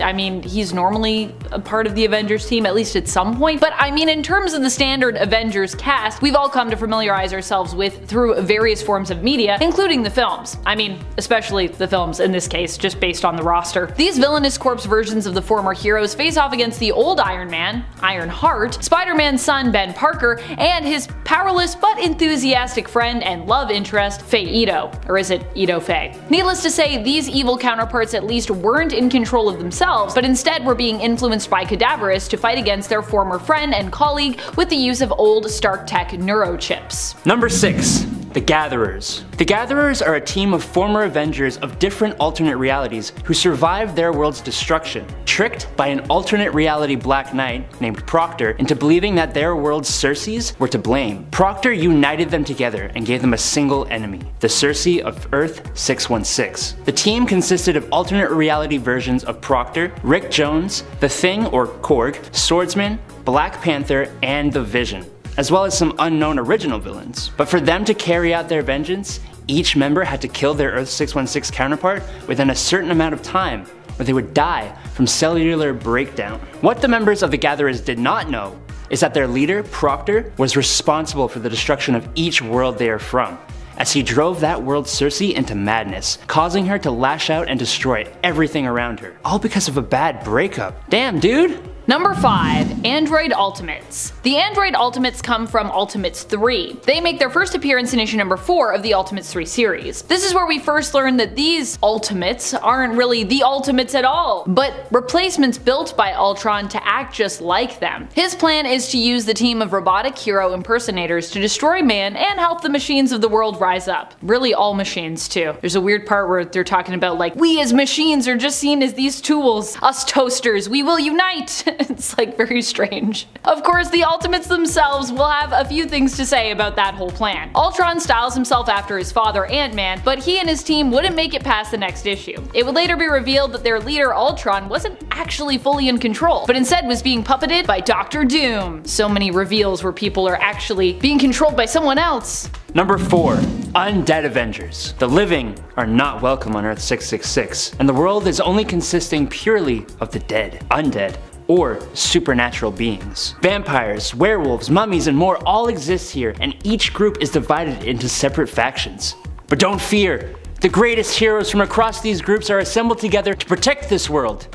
They are the Undead Avengers. This team is so cool. A Captain America who never recovered from being a werewolf, a part spider Natasha Romanoff, a devil Daredevil, a mummified Thor the Accursed who wields the backwards Mjolnir that casts black anti-magic energy, Vampire Wolverine, Hawkeye, Franken Castle? I mean, come on. These guys come into conflict with Captain Britain when trying to defend the Orb of Necromancy in order for them to spread undeath across all of reality. And they first appear in Secret Avengers number 33. Number 3, Dark Avengers. The Dark Avengers technically hail from Earth 616, but they are a completely alternate team when it comes to their roster and in general their backstory and motives. Well, that is, in a way, the Dark Avengers do attempt to do good, but they are just all approaching it from a more villainous side. And many of the team members don't do good for the sake of doing good, but have their own ulterior motives. So can we really call that good? That's a philosophical question for you. The Dark Avengers were introduced when Norman Osborn was given reign over the heroic team after he'd been declared a hero for killing the Skrull Queen Veronki. Aside from getting to build his own Avengers team, which would replace the previous one, S.H.I.E.L.D. had been disbanded and Osborn was allowed to create his own organization to replace it, using the acronym HAMMER, which really doesn't stand for anything. Osborn just thought it sounded cool, so that's not really an acronym, it's just capitalized letters at that point. He pulled together his own Avengers team, which publication-wise became known as the Dark Avengers, composed of various Marvel villains, anti-heroes, and misled heroes in some cases, or heroes who were just like really lost at the time, who Osborn united when the standard Avengers hero members refused to join his team.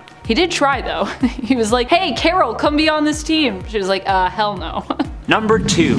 Zombie Galacti. I think most of us are familiar with Earth 2149, which is the home of the Marvel Zombie storyline. Here, a separate reality zombie-infected sentry was sent by his Earth's Watcher. The Avengers were the first on the scene and quickly died or were infected, with the rest of the population falling quickly afterwards. Once the Herald of Galactus, the Silver Surfer, showed up to announce the arrival of Galactus, he was consumed by Hulk, Wolverine, Spider-Man, Iron Man, Giant Man, Power Man, and Captain America, who absorbed his powers and used it to toast other zombies to improve their flavor. Gordon Ramsay would not approve. The Zombie Galacti used the machine to unite their power cosmic to take down Galactus, and after fighting their zombie villains, consumed and absorbed his power too, using it to spread the infection throughout the whole of their universe. Number 1. Revengers. The Cancerverse Avengers, known as the Revengers, hail from a reality where the world was turned upside down by the fact that death was defeated. I know, how can you kill death? Well, apparently when you make deals with elder god-like beings, anything is possible, like what happened here. In a bid to save Captain Marvel from life-threatening cancer, a deal was struck with the Many-Angled Ones. As a result, Death ended up dead, which actually resulted in the whole universe becoming a perverted version of itself. You'd think without Death around, the universe would become like a paradise. But no. It became rank with disease that spread and basically couldn't die, becoming known as the Cancerverse. All the heroes who remained here were made to serve the Many-Angled Ones, becoming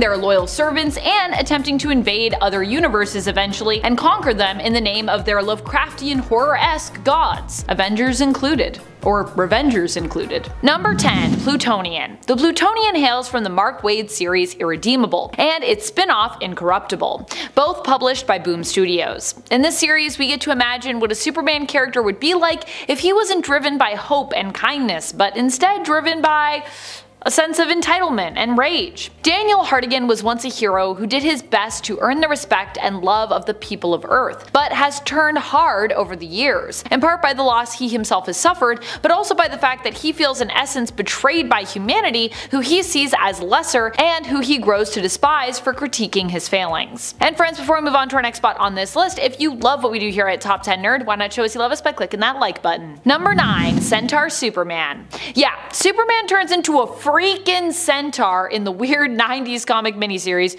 Whom Gods Destroy.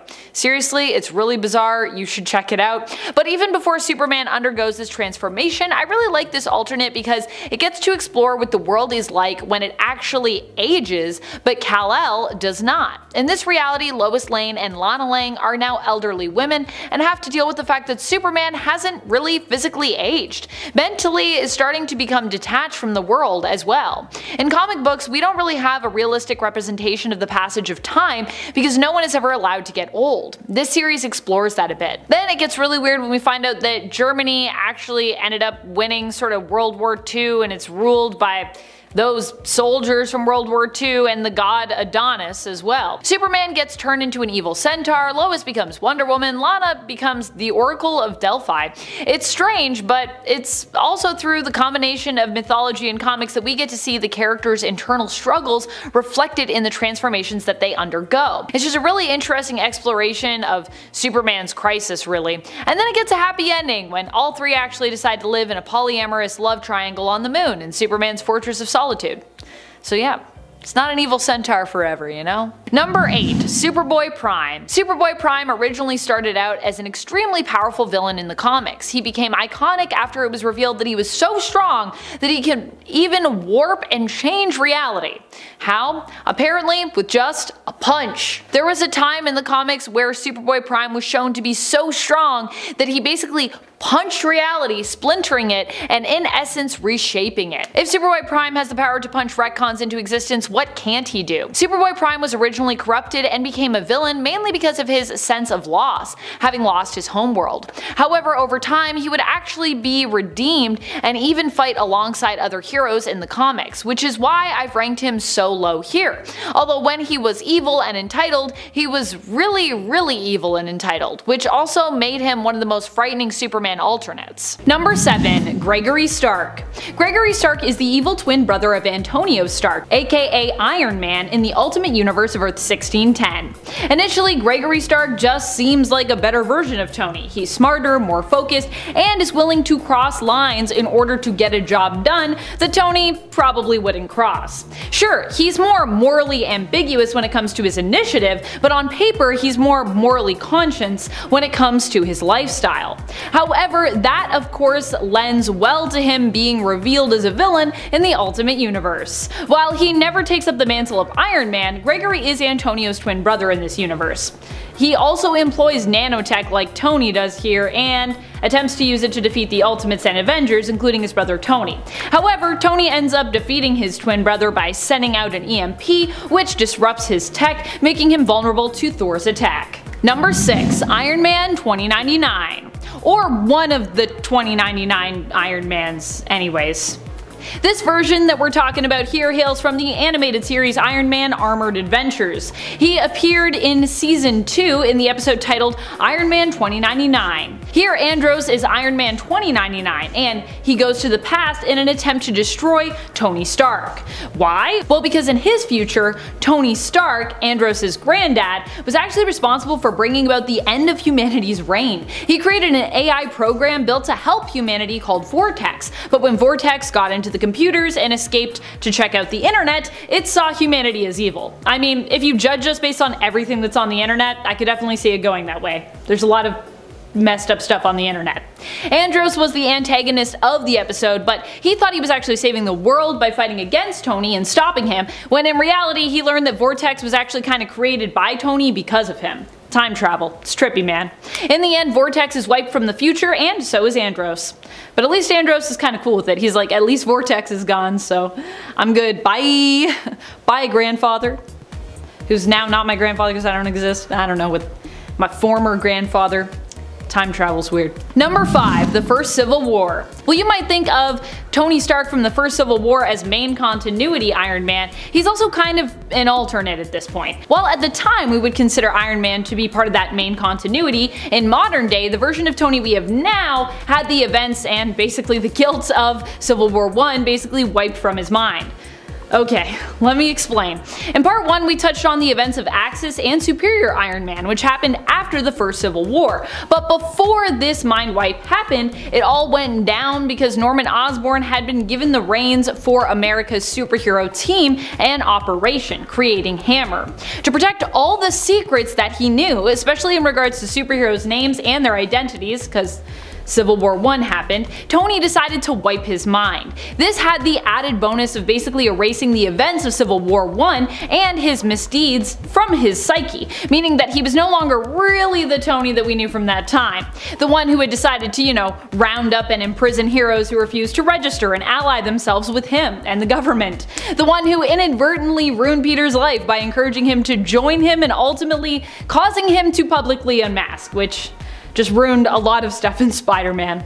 Tony also ended up in a coma for a bit as a result of this mind wipe. But you know how comas work in comics, they're pretty much always temporary. And Tony was soon once more up and at 'em after having an earlier backup copy of himself rebooted into his mind, because you know, you can just make backup copies of your mind when you're a genius like Tony Stark. So don't worry, he had a plan for that in case that ever happened to him. Fortunately, it did happen, and so they could use the plan. Thanks, Pepper. Number 4. Arno Stark. Arno Stark is Tony Stark's evil brother. His evil brother from 616. Well, he's not always super evil, but he definitely has some questionable approaches when it comes to being Iron Man. He's like Tony, but with more questionable morals, I guess. Arno was actually the natural-born son of Howard and Maria Stark. Tony would learn about Arno and also find out that he was actually the adopted son of the couple.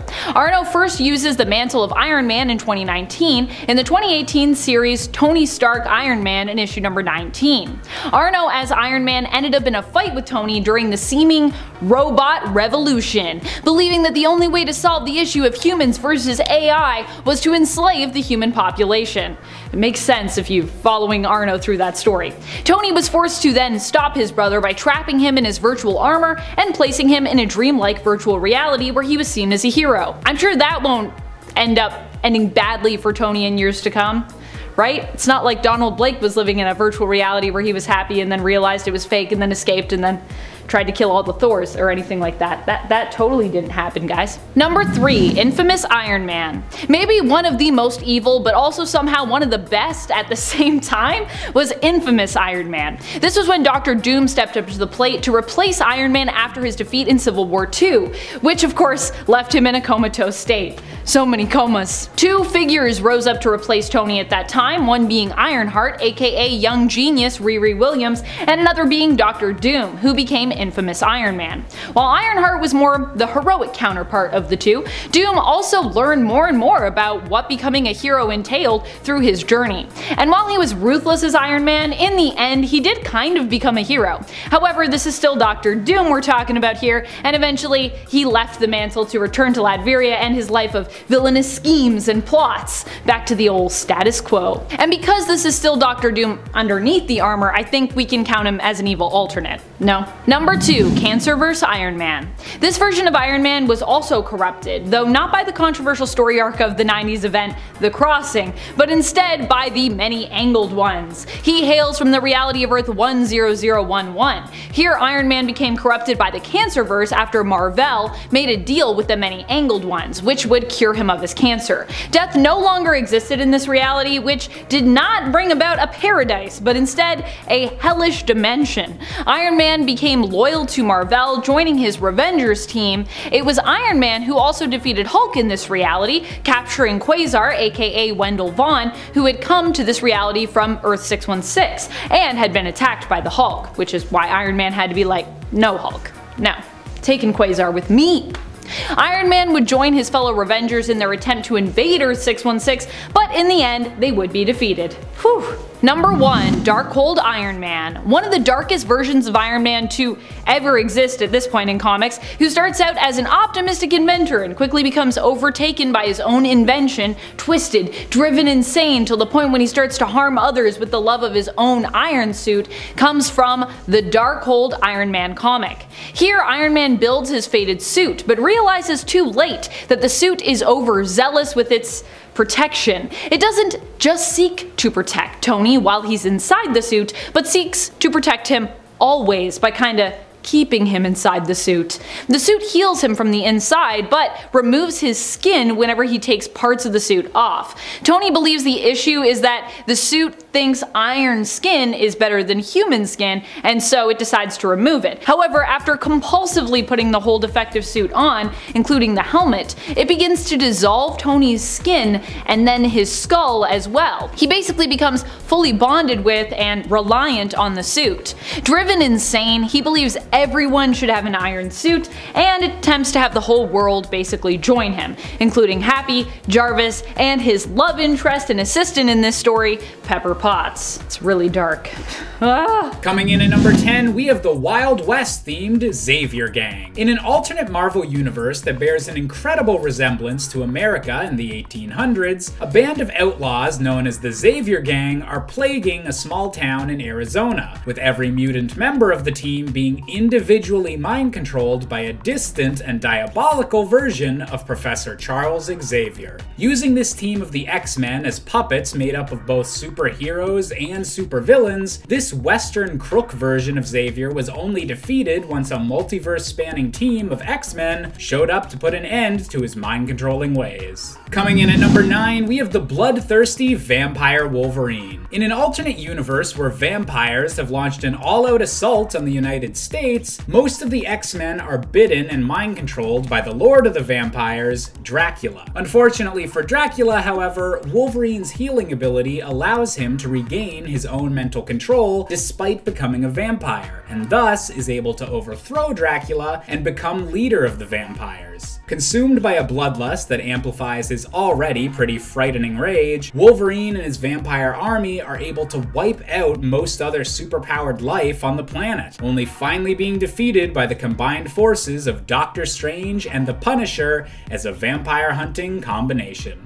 Coming in at number 8, we have perhaps the most infamous X-Men palette swap with Dark Beast. Originally hailing from the alternate timeline known as the Age of Apocalypse, this version of Hank McCoy was a twisted mad scientist working under the tutelage of Mr. Sinister, striving to create the most powerful mutants possible, no matter the cost. Although this messed up future would be prevented by the X-Men, Dark Beast was wily enough to find a way into the main Marvel universe and avoid his existence being erased. Ever since, he's been a persistent thorn in the X-Men's side, and a particular burden on Beast, who would much rather that someone didn't use his genius for evil. Coming in at number 7, we have the possessed Shadow Professor X from Earth 6141. Isn't that a mouthful? During the event known as M-Day, when Scarlet Witch wiped out most of mutant kind, the extremely powerful telepath known as the Shadow King was able to escape the loss of his powers by transferring his mind throughout the multiverse to the alternate world of Earth 6141, where he was able to successfully possess the mind of this world's Charles Xavier before the X-Men were even formed. Combining both of their telepathic might, this version of Xavier turned all of his students into perfect killing machines and placed them firmly under his psychic control, getting them to kill any superheroes who tried to interfere in the Shadow King's schemes. Number 6.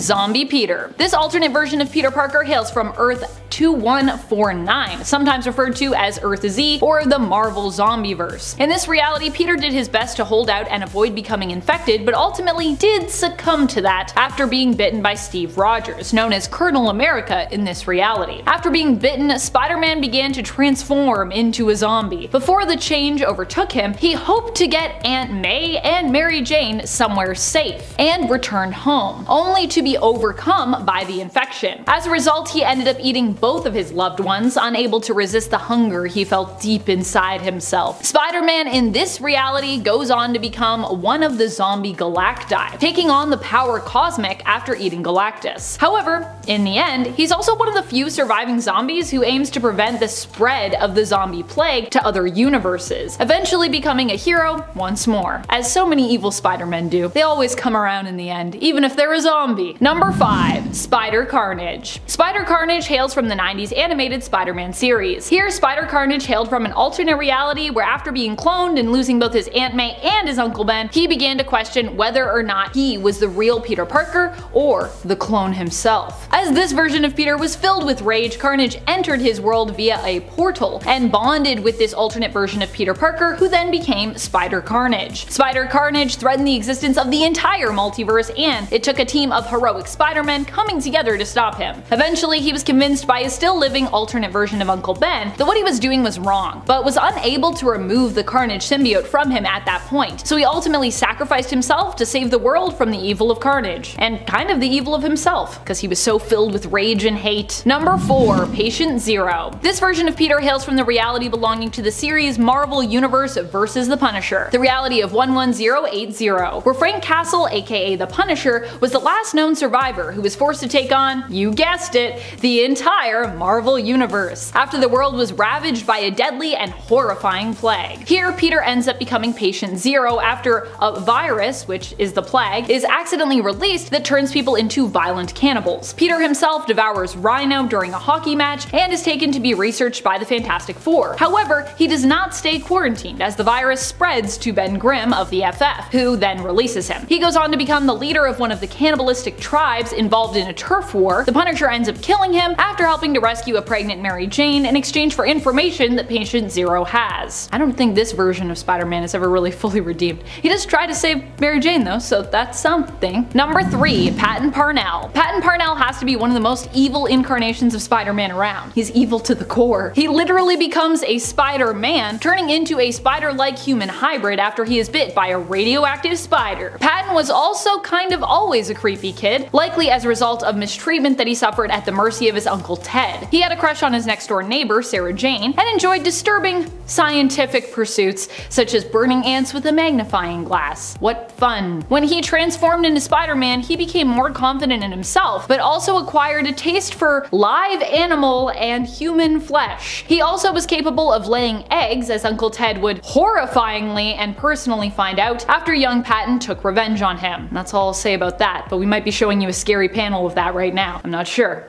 I'm not sure what the editor's doing in this video, but cue scary panel of Ted having spiders coming out of him. Ugh. Number 2. The Spider. This is a version of Peter Parker who also merged with the Carnage symbiote, and was possibly driven criminally insane by it. Or was criminally insane to begin with in this reality perhaps. This version of Peter hails from the reality of Earth 15. Not much is known about his home reality, mainly what we know of it involved Peter's own history. This alternate version of the character bonded with the alien symbiote that is often referred to as Carnage on Earth 616. He became an infamous mass murderer who apparently enjoys hurting people. He made his first appearance in The Exiles in issue number 12, where he showed up with a team of other heroes who were drafted into a multiversal version of Weapon X. I mean, they are heroes there, but they also kinda shady, you know?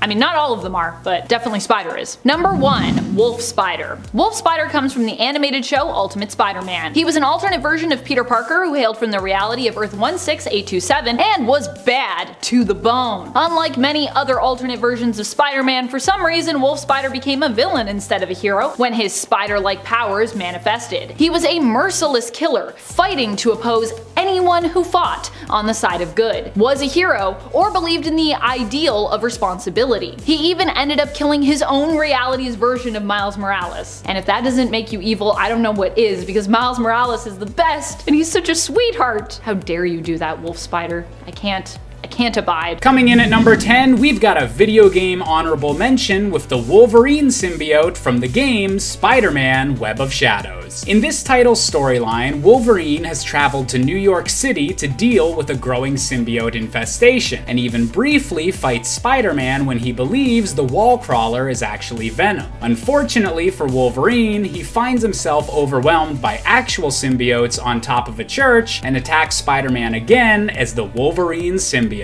With all of his usual healing abilities on top of all the symbiote enhancements that the alien parasites offer, this version of Wolverine might just be one of the grossest versions we've ever gotten to see. Coming in at number 9, we have the brainwashed Wolverine of Earth 14850. At one point in the regular Marvel universe, Wolverine was captured and brainwashed by Hydra in order to assassinate the Avengers, but luckily was able to be deprogrammed before he did any real damage. On this alternate Earth, however, the deprogramming never took place, and Wolverine's killing spree of superpowered heroes was able to last for months. Armed with all of his incredible abilities, absolutely no remorse, and the addition of Hydra-developed teleporting technology that nullified even Wolverine's usual weaknesses, and this was a horrifying enemy that even the Avengers couldn't handle. Coming in at number 8, we've got a live-action detour with X-24 X-24 from the 2017 film Logan. An allegedly perfect clone of Wolverine, but with none of the compassion or humanity, X-24 was treated like an attack dog and followed the orders of Xander Rice to hunt down and capture the real Wolverine and the young mutant girl he was protecting. Based on Wolverine during his prime years, he was able to physically overcome the true Wolverine and was only able to be defeated at the last minute by a bullet made of pure adamantium right to the skull. Coming in at number 7, we have the vicious Vampire Lord Wolverine. In an alternate universe where vampires have launched an all-out assault on the United States, most of the X-Men are bitten and mind-controlled by the Lord of the Vampires, Dracula. Unfortunately for Dracula, however, Wolverine's healing ability allows him to regain his own mental control despite becoming a vampire, and thus is able to overthrow Dracula and become their leader. Consumed by a bloodlust that amplifies his already pretty terrifying rage, Wolverine and his vampire army are able to wipe out most other superpowered life on the planet, only finally being defeated by the combined forces of Doctor Strange and the Punisher as a vampire hunting duo. And at 6, Zoom. Hunter Zolomon was a serial killer from Earth 2, also known as the maniacal super speedster known as Zoom. Having gotten tired of being the villain, Hunter decided to also become the hero after capturing Jay Garrick, the Flash from Earth 3, masquerading as Jay to gain Barry Allen's trust. When he was 11, Hunter saw his father kill his mother. Hunter's father ended up in jail, and Hunter was raised in the foster care system since no relative wanted him. Hunter later became a convicted serial killer and was going through electroshock therapy when Earth 2 Harrison Wells' particle accelerator exploded underground. This ended up connecting him to the Speed Force and he escaped. Zolomon killed some police officers on his way out and left one to tell his story. The one police officer said he saw a man zooming around, giving Zolomon the alias of Zoom. Zoom later then killed that police officer in his house. Halfway through into number 5, The Rival. Edward Claris is the Rival, the archenemy of Golden Age Flash Jay Garrick. Claris was a chemistry professor at the university attended by Jay Garrick. He believed that he had recreated the formula that gave Garrick his speed. Bitter at the rejection of his research claims by the scientific community though, Claris became a criminal wearing a darker version of the Flash's outfit, the original Reverse Flash. The effects of this version of the formula however proved to be temporary and he was defeated when it expended. Decades later though, following the reformation of the Justice Society of America, Claris was retrieved from the Speed Force, because he had been put in there at some point, by the interdimensional supercriminal Johnny Sorrow, who invited him to join the new Injustice Society. Now composed of pure speed energy, Claris possessed Garrick's friend and fellow Golden Age speedster Max Mercury to get the Flash's attention. Rival committed a series of swift, gruesome murders at locations that, when mapped out, would spell out a message. We don't talk about the Arrowverse version, though. Like, I know his suit was meant to be similar to Daniel West's Reverse Flash, but come on. And for Johnny Quick. Johnny Allen, alias Johnny Quick, is a criminal speedster from Earth 3. Together with his girlfriend and partner in crime Atomica, he was a member of the crime syndicate. Johnny Allen was a high-profile criminal on the run with his equally criminal girlfriend, cornered on the roof of Central City's Star Labs. Allen was struck by a bolt of lightning which shattered the roof, and the duo fell into the lab space below, with Allen landing amid some chemicals. Obviously, this is the thing that ended up granting him his super speed, and he went on to become a super criminal alongside his girlfriend who had also been empowered. He took on the name of Johnny Quick, while his girlfriend took on the name of Atomica. The couple joined the crime syndicate at some point after this. Johnny Quick, as he now called himself, ran through Central City answering to no one, until the day the White House burned, around the time of Darkseid's incursion onto Earth Prime. The being that had destroyed Ultraman's Krypton came to Earth, and an alliance of super criminals formed to find a way to safety. Getting close to the end, in at number 3, Red Death. Red Death is a speedster that is an evil combination of Batman and the Flash, which already sounds terrifying, but wait till you hear his story. The Bruce Wayne of Earth 52 started off fighting crime with Robin, but Robins kept dying left, right, and center. So understandably, Batman got darker and darker, becoming more extreme with his, let's call them methods. Which honestly seems more realistic to me, aside from just quitting fighting crime. Which can't happen, otherwise we wouldn't have this story, right? And DC wouldn't make any money. This eventually leads him to Barry Allen, who refuses to give Bruce his Speed Force powers. So Batman, using the various rogues' weapons to fight off Barry, knocked him out. Once Barry was unconscious, Bruce tied him to the front of a cosmic treadmill-powered Batmobile and drove them both into the Speed Force. I don't even know how that happened or worked logically, but okay, you do you, Bat Marty. When entering the Speed Force though, Barry and Bruce ended up fusing together together into an evil Batman with super speed and a lust for killing, while Barry's mind was trapped in Bruce's body. He then gets a visit from the Batman Who Laughs, who asks him to join the Dark Knights, whose goal is conquering the multiverse. Penultimately, in at number 2, Savitar. As a fan of the Arrowverse, I felt like I needed to include one of the most interesting speedsters in the show. Savitar, while sharing a name with another evil speedster from the comics, is actually revealed to be a time remnant of Barry Allen in the show, being more of a future Flash than a Savitar. Honestly, he's like a combination of both. His story, though, is pretty messed up. In essence, making himself and having a classic chicken and the egg scenario. In the post-Flashpoint Arrowverse timeline, Savitar comes back from the future to kill Iris West before her and Barry get married. This causes Barry to create as many time remnants as possible, which is basically a clone of himself, in order to stop him. But Savitar kills all of them except one. The one that he spares then gets shunned by the rest of Team Flash for not being the real Barry Allen, even though he is still the real Barry. It's weird. So in an act of fury, the Time Remnant runs back in time, creating a new identity for himself as the first speedster and the god of speed known as Savitar. But the suit he wears allows him to travel at basically instantaneous speeds, which the show Flash has not been able to do at this point, even in recent seasons. And finally, in at number 1, Reverse Flash.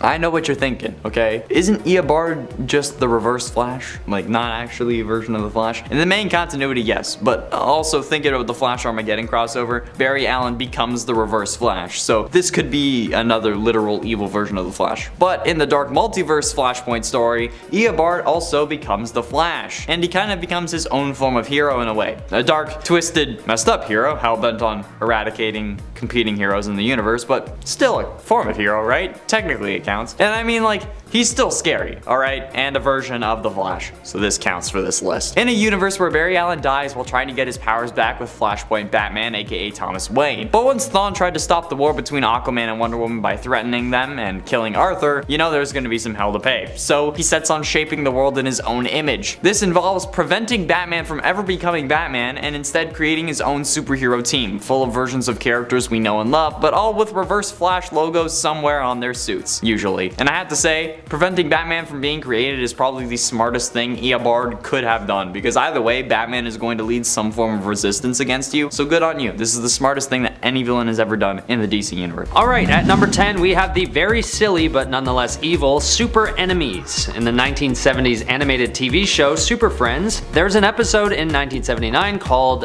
Universe of Evil, where Superman travels to an alternate universe to meet the evil counterparts to the Super Friends, very creatively named the Super Enemies. And the team is made up of all those bad guys we've all known so well and grown up with. You know, like Aquaman with an eye patch, and tinted red Batman, and oh, who could forget the iconic alien monkey Gleek.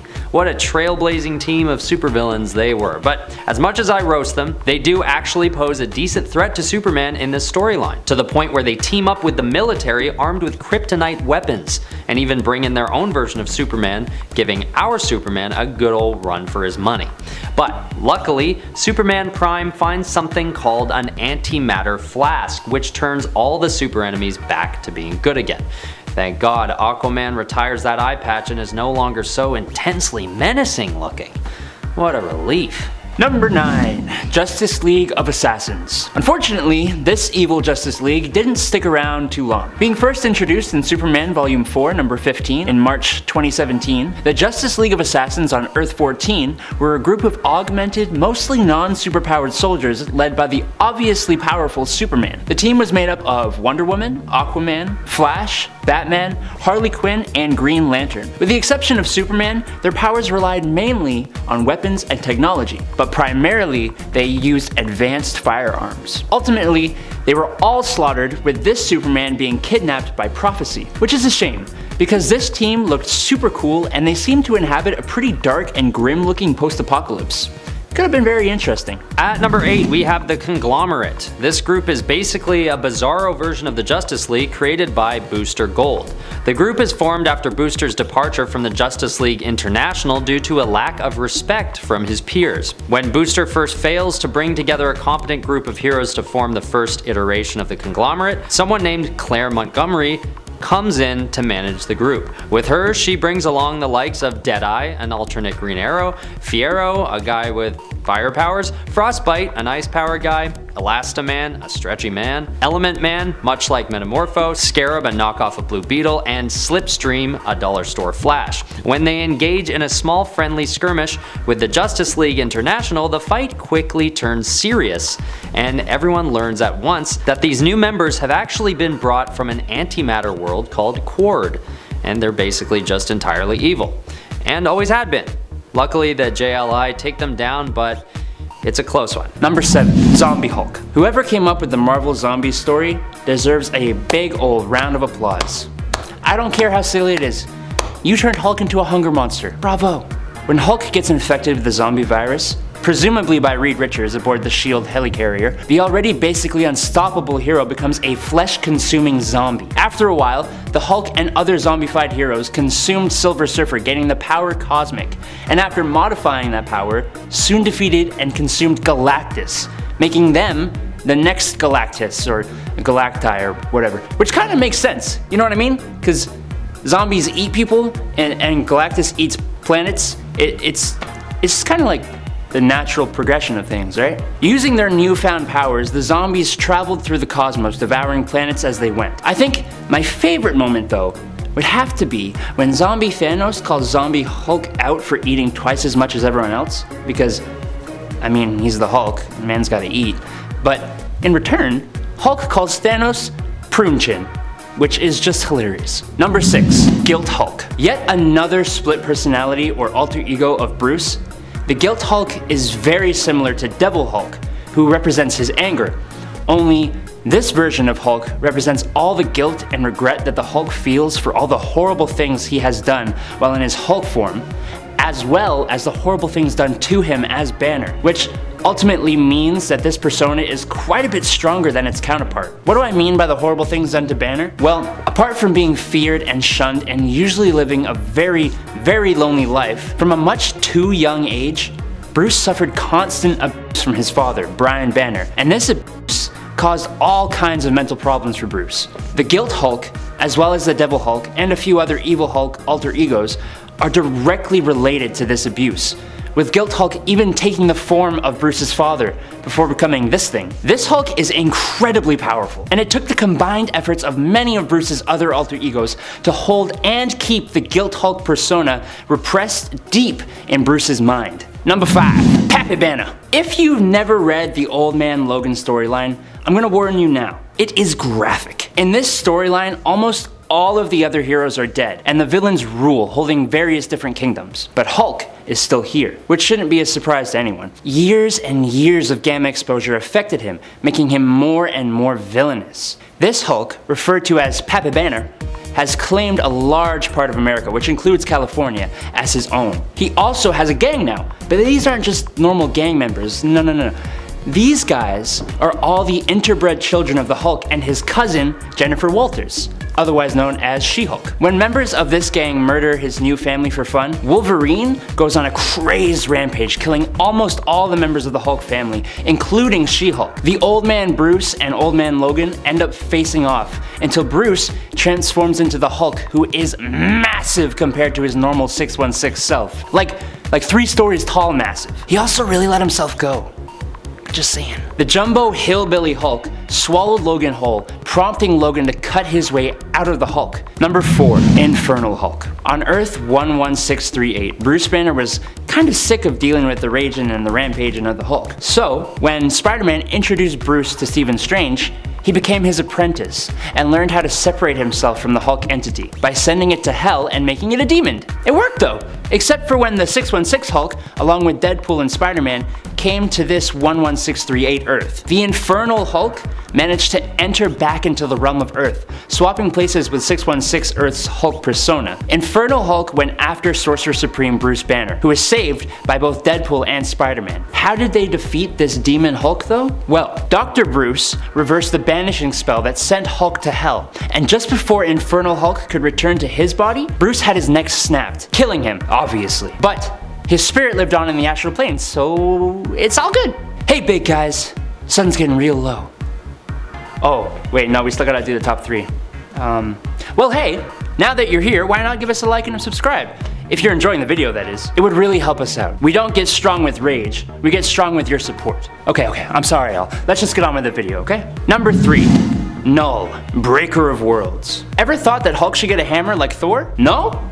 Me neither. But it is awesome. When Kal Borsun the Serpent sent down 7 magical hammers that represented his 7 followers to Earth, the hammer Null found its way to our lovely green friend, transforming him into Null, the Breaker of Worlds. Hulk/Null went a-smashing, rampaging all over South America, bringing him into conflict with the Avengers, who he defeated, and eventually with a solo Thor. When fighting Thor, Null teamed up with Angrier, Breaker of Souls, which was Ben Grimm the Thing, who was defeated by Thor. But we all know who is the strongest Avenger, don't we? Null was easily too powerful for Thor, and instead of facing him one-on-one, the God of Thunder threw Hulk into orbit. He landed in Transylvania and started taking on Dracula and his minions. It was only after Inca, disguised as Betty Ross, showed up that Hulk threw the hammer aside and left, wanting to be alone. Number 2, Worldbreaker Hulk. Now, it's fair to say that Worldbreaker Hulk deserves the top spot on this list, but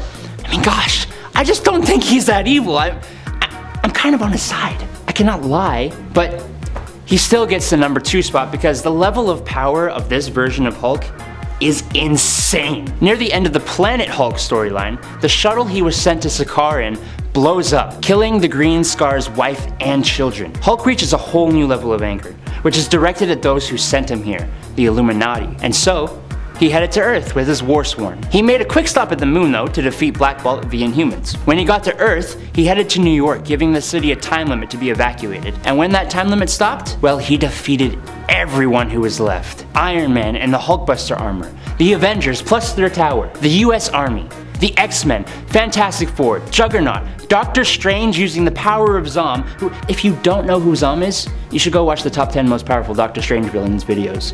It's insane. And Ghost Rider, all while saving the innocent bystanders. He then threw the Illuminati members he captured into the ring against each other, sparing them as he only sought justice, not murder. He was eventually sorta defeated by the Sentry, who he fought until they both reverted back to their human forms, which is when Bruce Banner knocked out Bob Reynolds. So look, if you haven't read this story, please do it. Number 1, Maestro. Okay, imagine a version of the Hulk with twice his strength, who retains the intelligence of Bruce Banner, right? Now take that Hulk and make him a ruthless, tyrannical ruler, and you get Maestro. Maestro is a possible future version of the Hulk who kills literally all the other heroes and villains and names himself Emperor over the whole world. Our Hulk first comes into contact with him when Rick Jones's daughter takes him into the future to fight his evil future self. But this Maestro guy, he ain't playing around, okay? In the very first fight, Maestro won by simply snapping Hulk's neck. That's it! Done. Over. And then he waited for Hulk to heal, taunting him and villain monologuing at him the whole time about all the terrible things they go through as the Hulk. The only way our Hulk could win was to bring Maestro back in time to when they gained their abilities, the Gamma Bomb, which destroyed Maestro on the atomic scale. The sheer idea of Maestro haunted Bruce and the Hulk's thoughts for the rest of time, wanting never to become that level of evil. Number 10. Dark Multiverse Superman. Now, I don't know if this is laziness, but the Dark Universe version of Superman doesn't really get much justification as to why his mind snapped and he killed millions of people, his own family, and most of the other superheroes. The Batman of this universe, after seeing this Superman kill his own wife, and after he cuts off Batman's arm, decides that this guy just ain't it. And he transformed himself into a doomsday Batman hybrid called the Devastator, and smashed down this Superman, poisoned him, and impaled him on spikes. A quick evil Superman story, but it was in service of an amazing Batman story. Number 9. Lex Luthor Superman. Okay, this evil Superman isn't technically Superman, but when Superman and Doomsday are both killed by each other, Earth Prime's Lex Luthor returns to Earth after getting bored of being the new Darkseid on Apokolips, and learns of Superman's demise. Lex Luthor, with the help of his superpowered armor, steps in and makes himself the new Superman. I mean, not really Lex, but sure, we'll just give this one to you. Now, he had some good intentions, but it's Lex Luthor. he wasn't exactly the best person for the job. After having multiple falling outs with the new real Superman, pre-Flashpoint Clark Kent, he gave up the title of Superman and started acting as an independent hero, and sometimes a villain. Number 8. Parallax Superman. In this story, Parallax, the physical embodiment of fear, took over the body of Kal-El, making him submit to Laxi by torturing children, and uses this Kryptonian's powers to confront Sinestro, who traps the cocky super entity and teleports him to the caves of Quard, where Sinestro tries to take Parallax out of Superman's body for his own evil plans. But surprise! Parallax has already escaped Superman's body, and a battle ensues between Sinestro and Parallax, leading to the surface of Quard. Superman escapes from the caves, and in a last-ditch attempt to defeat the entity, steals Sinestro's power ring and coerces Parallax to swallow his super butt whole. Superman is a clever guy though. He traps Parallax inside the power ring and the day is saved. Gosh, a lot of plot twists there. Number 7. Bizarro. Bizarro was a pretty wild idea for a character if you ask me. Bizarro is the clone of Superman, or at least sometimes he is. At other times he's actually his own character from a completely different planet. So it kinda depends on which version of Bizarro we're talking about. In many versions of Bizarro's story, as there have been many versions of this character, even some sharing the same continuity, he is a clone of Superman created by Lex Luthor. But in many cases the cloning or duplicating process basically goes awry, resulting in a sort of reverse Superman. Instead of him having heat vision, he has freezing vision and heat breath. He thinks bad is good and good is bad, so he just ends up being a bad guy. He also is often not too bright. There's even been a version of Bizarro that was created by the Joker, and more recently there was an incomplete clone version of him that was created by Lex but actually became super intelligent. Number 6. Cyborg Superman. What if Superman was the Terminator? That's basically what this version of Superman is. He comes to us from the reign of Superman and is actually Hank Henshaw. Well, Hank Henshaw's brain inside a cyborg more specifically.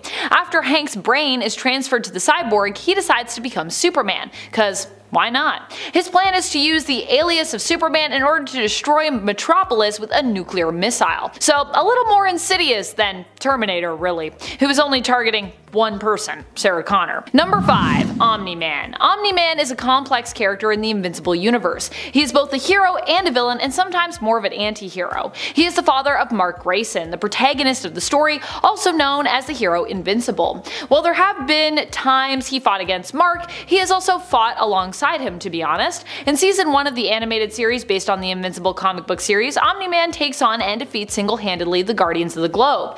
Initially he told his son that he and his race of superpowered beings, the Viltrumites, were heroes who traveled the universe to protect worlds. However, it's later revealed that this was a lie. Instead, the Viltrumites are basically a people who travel the universe looking for worlds to conquer, which was also Omni-Man, aka Nolan Grayson's objective on Earth. The people of Earth can either surrender and live under Viltrumite rule, or can resist and be destroyed. That's the way he sees it. Later on in the comic series, however, Omni-Man would go on to become the new Emperor of Viltrum. He uses his power and influence to protect the people of Earth against other Viltrumites who would seek to harm it. So he might seem like a really bad guy, but there's a lot going on with Nolan. Number 4. Hyperion. Hyperion basically serves to act as a commentary on Superman. Sure, he's a Marvel ripoff, but that's kind of the whole point of his character. Marvel created Hyperion so they could basically examine Superman as a character, and what it means to have a hero who is literally like a god on Earth. The whole point of him is his similarity and also his subtle differences to Supes. Hyperion is often part of a team called the Squadron Supreme, or depending on the version, sometimes even the Squadron Supreme of America. Now, that definitely feels similar to the Justice League or the Justice League of America, no? Hyperion is also known as Marcus Milton. Typically his origin is that he was an alien who was sent to Earth as a baby. Even more familiar. And not only that, but Hyperion, who can fly, is super strong and super durable, also is apparently the last known survivor of an eternal alien race whose planet died. His origin and character have Superman written basically all over it. He became one of his Earth's premier superheroes and ended up joining the Squadron Supreme. At least that is one of his main origin stories. But also, different to Superman, he's kind of a jerk. Number 3, Ultraman. This evil version of Superman may not be using his powers for good, but other than that huge con, he has some pretty big pros. Superman's weaknesses becoming his strengths being, one of the big ones. Kal-El is weakened by kryptonite, but for Ultraman, it actually only makes him stronger. Also, DC gave Superman a weakness to magic because otherwise he'd be too OP, right? Well, Ultraman is just that much more OP because he doesn't have this weakness either. He actually has murdered many magic-using gods on his own Earth, so he's simply better for capability. Sure, the sun weakens him, but he can still beat Superman any night of the week. As long as you don't mind the evil part, this Superman is actually very evil, but also very OP. You don't mind the evil part, do you? We're all a little bored of Superman's goody two-shoes act, right? And if you are, then Ultraman is the villain for you. Number 2, Injustice. This Superman is a lot darker than the OG, and honestly, I kinda love that about him. You know me, the closer that a superhero is to walking the line of super villainy, or is just, basically a supervillain, I like supervillains, the more into them I tend to be. Let's not examine too closely what that says about my psyche, let's just keep going. The Injustice games have great alternate versions of almost every favorite DC character out there. Superman's story and the story of the game itself is set into motion after Joker tricks him into believing Lois is Doomsday, which causes her death and the death of Superman and Lois's unborn child. This plus the destruction of Metropolis makes Superman pretty much just lose it. He kills the Joker and sets out to bring about world peace through basically world domination. At the end of the game, if you choose him to win against Batman, he even uses Brainiac technology to control Bruce's mind. Would you want to live in a peaceful, Superman-controlled world? I mean, it'd be peaceful, but free will? Free will. Number 1, Homelander. Talk about commentaries on Superman. Homelander is also definitely one of those, but a much more crass commentary, I would say, especially if we're talking about, the comics. This version of Superman is not really a hero, but instead is poised in Garth Ennis's comic series The Boys as the main antagonist, although in reality there are some bigger bads than him, but still. In general, he is known to be one of the most vile of the supes in the comics. The Boys imagines a harsh, brutal world that offers what it suggests is a more realistic take on what superpowered humans would be like. The actual worst. These heroes pretend to save the day putting on big smiles, while really many of them are addicts, murderers, and often worse criminals than those they fight against, because they have superpowers, they can do anything they want. Homelander can fly, is invulnerable, insanely strong and fast, and has his own version of heat vision. He's also the leader of the Seven, the premier superhero team from Vought, which, yeah, that would suck to live in that world because he's the worst and he's the leader of the main superhero team. Vought is the company that created superheroes and also works to make money off their brands, marketing them as big saviors and profiting for it while covering up, all the terrible things that they actually do to preserve and safeguard those profits and their business. Number 10. Magic Venom. I'm starting with this Venom because this is technically our 616 Earth Venom, and he's also not technically a bad guy, but he's really cool, and I love him, so... Sorry. Eddie Brock has been separated from the Venom symbiote when the Dark Elves and Malekith invade New York, but being the great guy that he is, Eddie gets out there and starts fighting Dark Elves with his normal human fists. Even after getting punctured multiple times, he still saves his son from a Dark Elf. All this heroism attracts the attention of a Dark Elf witch that grants Eddie a Dreamstone. It's a stone that basically turns dreams into reality. She expects Eddie to become the mindless Venom and an agent of chaos in Malekith's army, but Eddie's dream would be to have control over the symbiote, which is what he gets. He uses the suit to fight the Dark Elves, and eventually he becomes a Viking Venom hybrid. That is absolutely the coolest thing. Eddie gives up the suit as it is only feeding on his rage, causing him to only destroy, and gives it to the people of New York who save the day. Not evil, but like I said, sorry. Number 9. Venom Deadpool, What If? On Earth 9211, Spider-Man has the Venom symbiote costume. When Deadpool is hired by Galactus to kill the Beyonder, he is given a weapon called the Recton Expungifier, the only weapon that can kill the Beyonder. When Deadpool tracked down his target to a nightclub, he was enticed into the Beyonder's partying lifestyle. He got Jerry curls is basically what happened. While hanging out with the Beyonder in a flying limousine, Spider-Man broke into the car and demanded the symbiote costume be removed from him. Beyonder's limo driver shoots Spider-Man, and the symbiote leaves him, merging with Deadpool.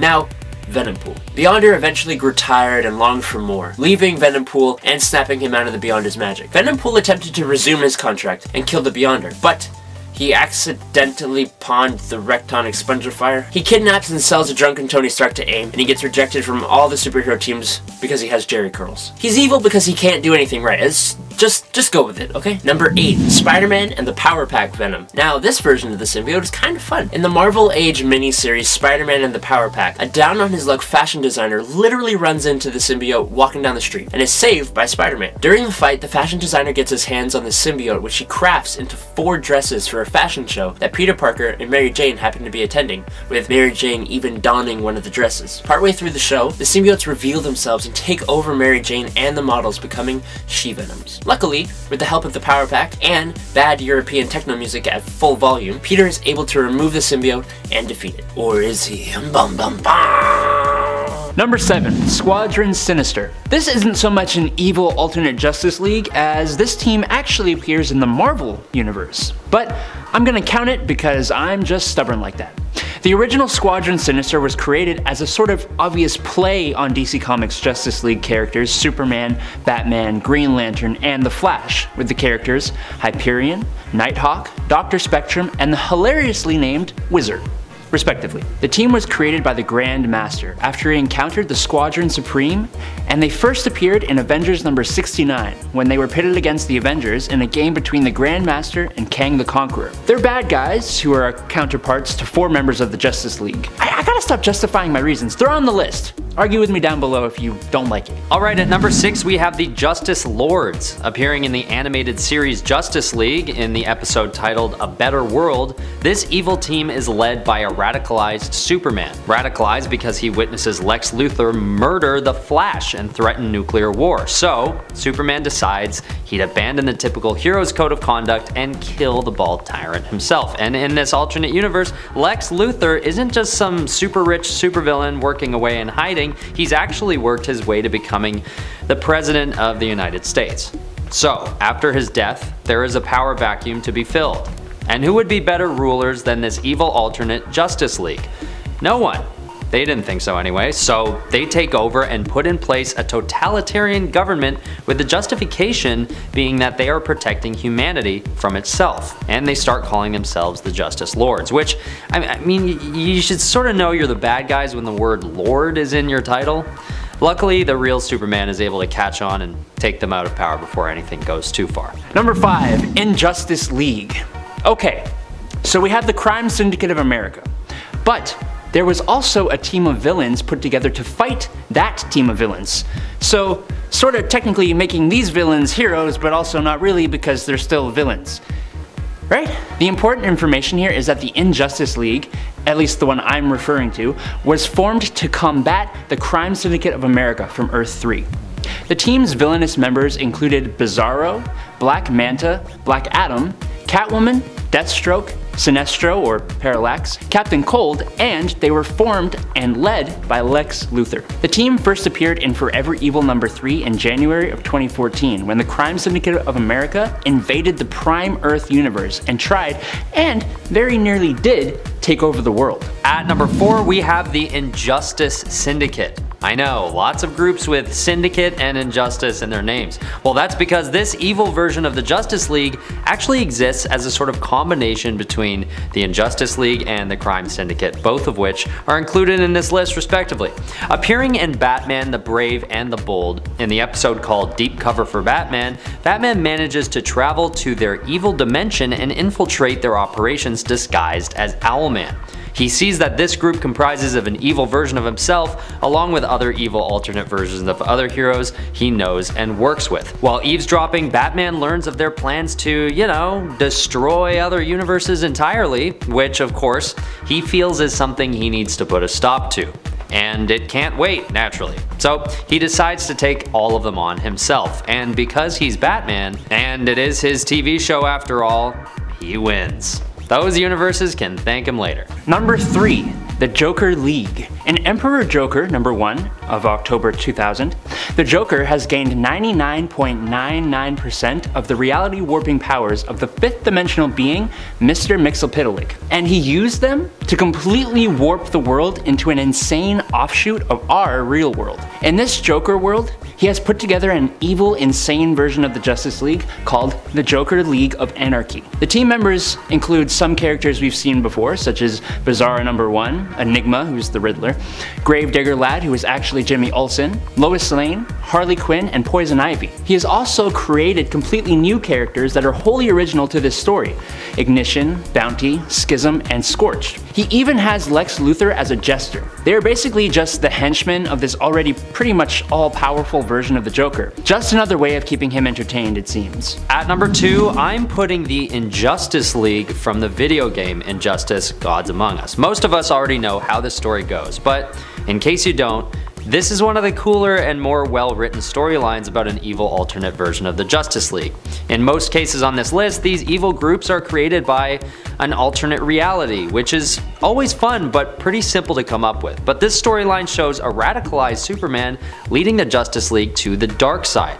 And like I said, this isn't because he's an evil version of Superman or one that's possessed by some evil force.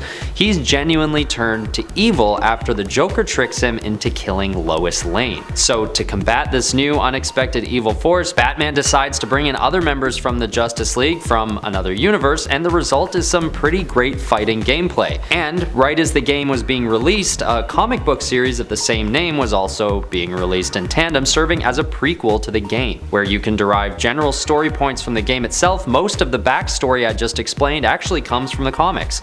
It's cool to see the video game and comic book worlds working in tandem, and they make a pretty cool new storyline that I figure has to be ranked pretty high on this list. Number 1, the Crime Syndicate of America. The Crime Syndicate of America hails from the strength-obsessed Earth 3, and is a twisted, evil version of many characters who make up the main universe Justice League of America. Its members include Ultraman in place of Superman, Thomas Wayne Jr., aka Owlman, and Alfred Pennyworth as the Outsider, Superwoman, who was Lois Lane at one point and Donna Troy at another, the cowardly Harold Jordan and vengeful John Stewart, who are both Power Ring, which are evil Green Lanterns, at different times, John Allen and John Chambers separately also as Johnny Quick, Atomica, Sea King, Deathstorm, Grid, and John Johns. They come into contact with the main universe many times, and they almost always spell out bad news, as you'd expect from the antithesis to the Justice League of America. Coming in at number 10, we've got Bat-Zaro from Bizarro World. Hailing from the planet founded by Superman's own twisted doppelganger, Bat-Zaro is the self-proclaimed world's worst detective, and spends his nights shooting down couples in Crime Alley as an awful inversion of Bruce Wayne's motivation for being Batman. More of a weird comedic foil to Batman than an actual supervillain threat, Bat-Zaro would eventually try to redeem himself by fighting the Joker and jumping in front of a bullet meant for the real Batman, meaning maybe Bat-Zaro had a little bit of good in him after all.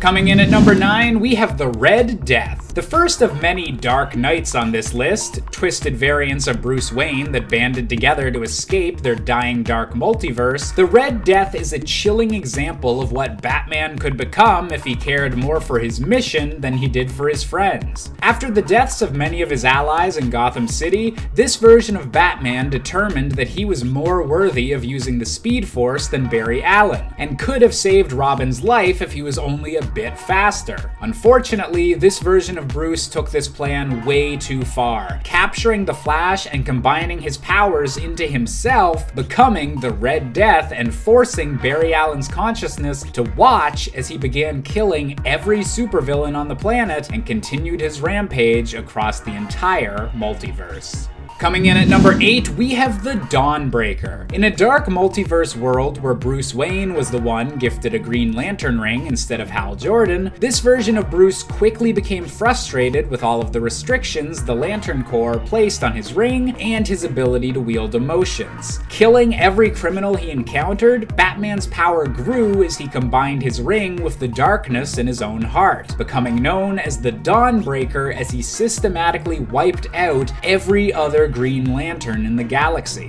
By the time he was done, he was the only lantern-wielding entity left in his universe, and joined the Dark Knights in order to find more victims to punish. Coming in at number 7, we have Owlman, the evil opposite of Bruce Wayne from the inverted Earth 3.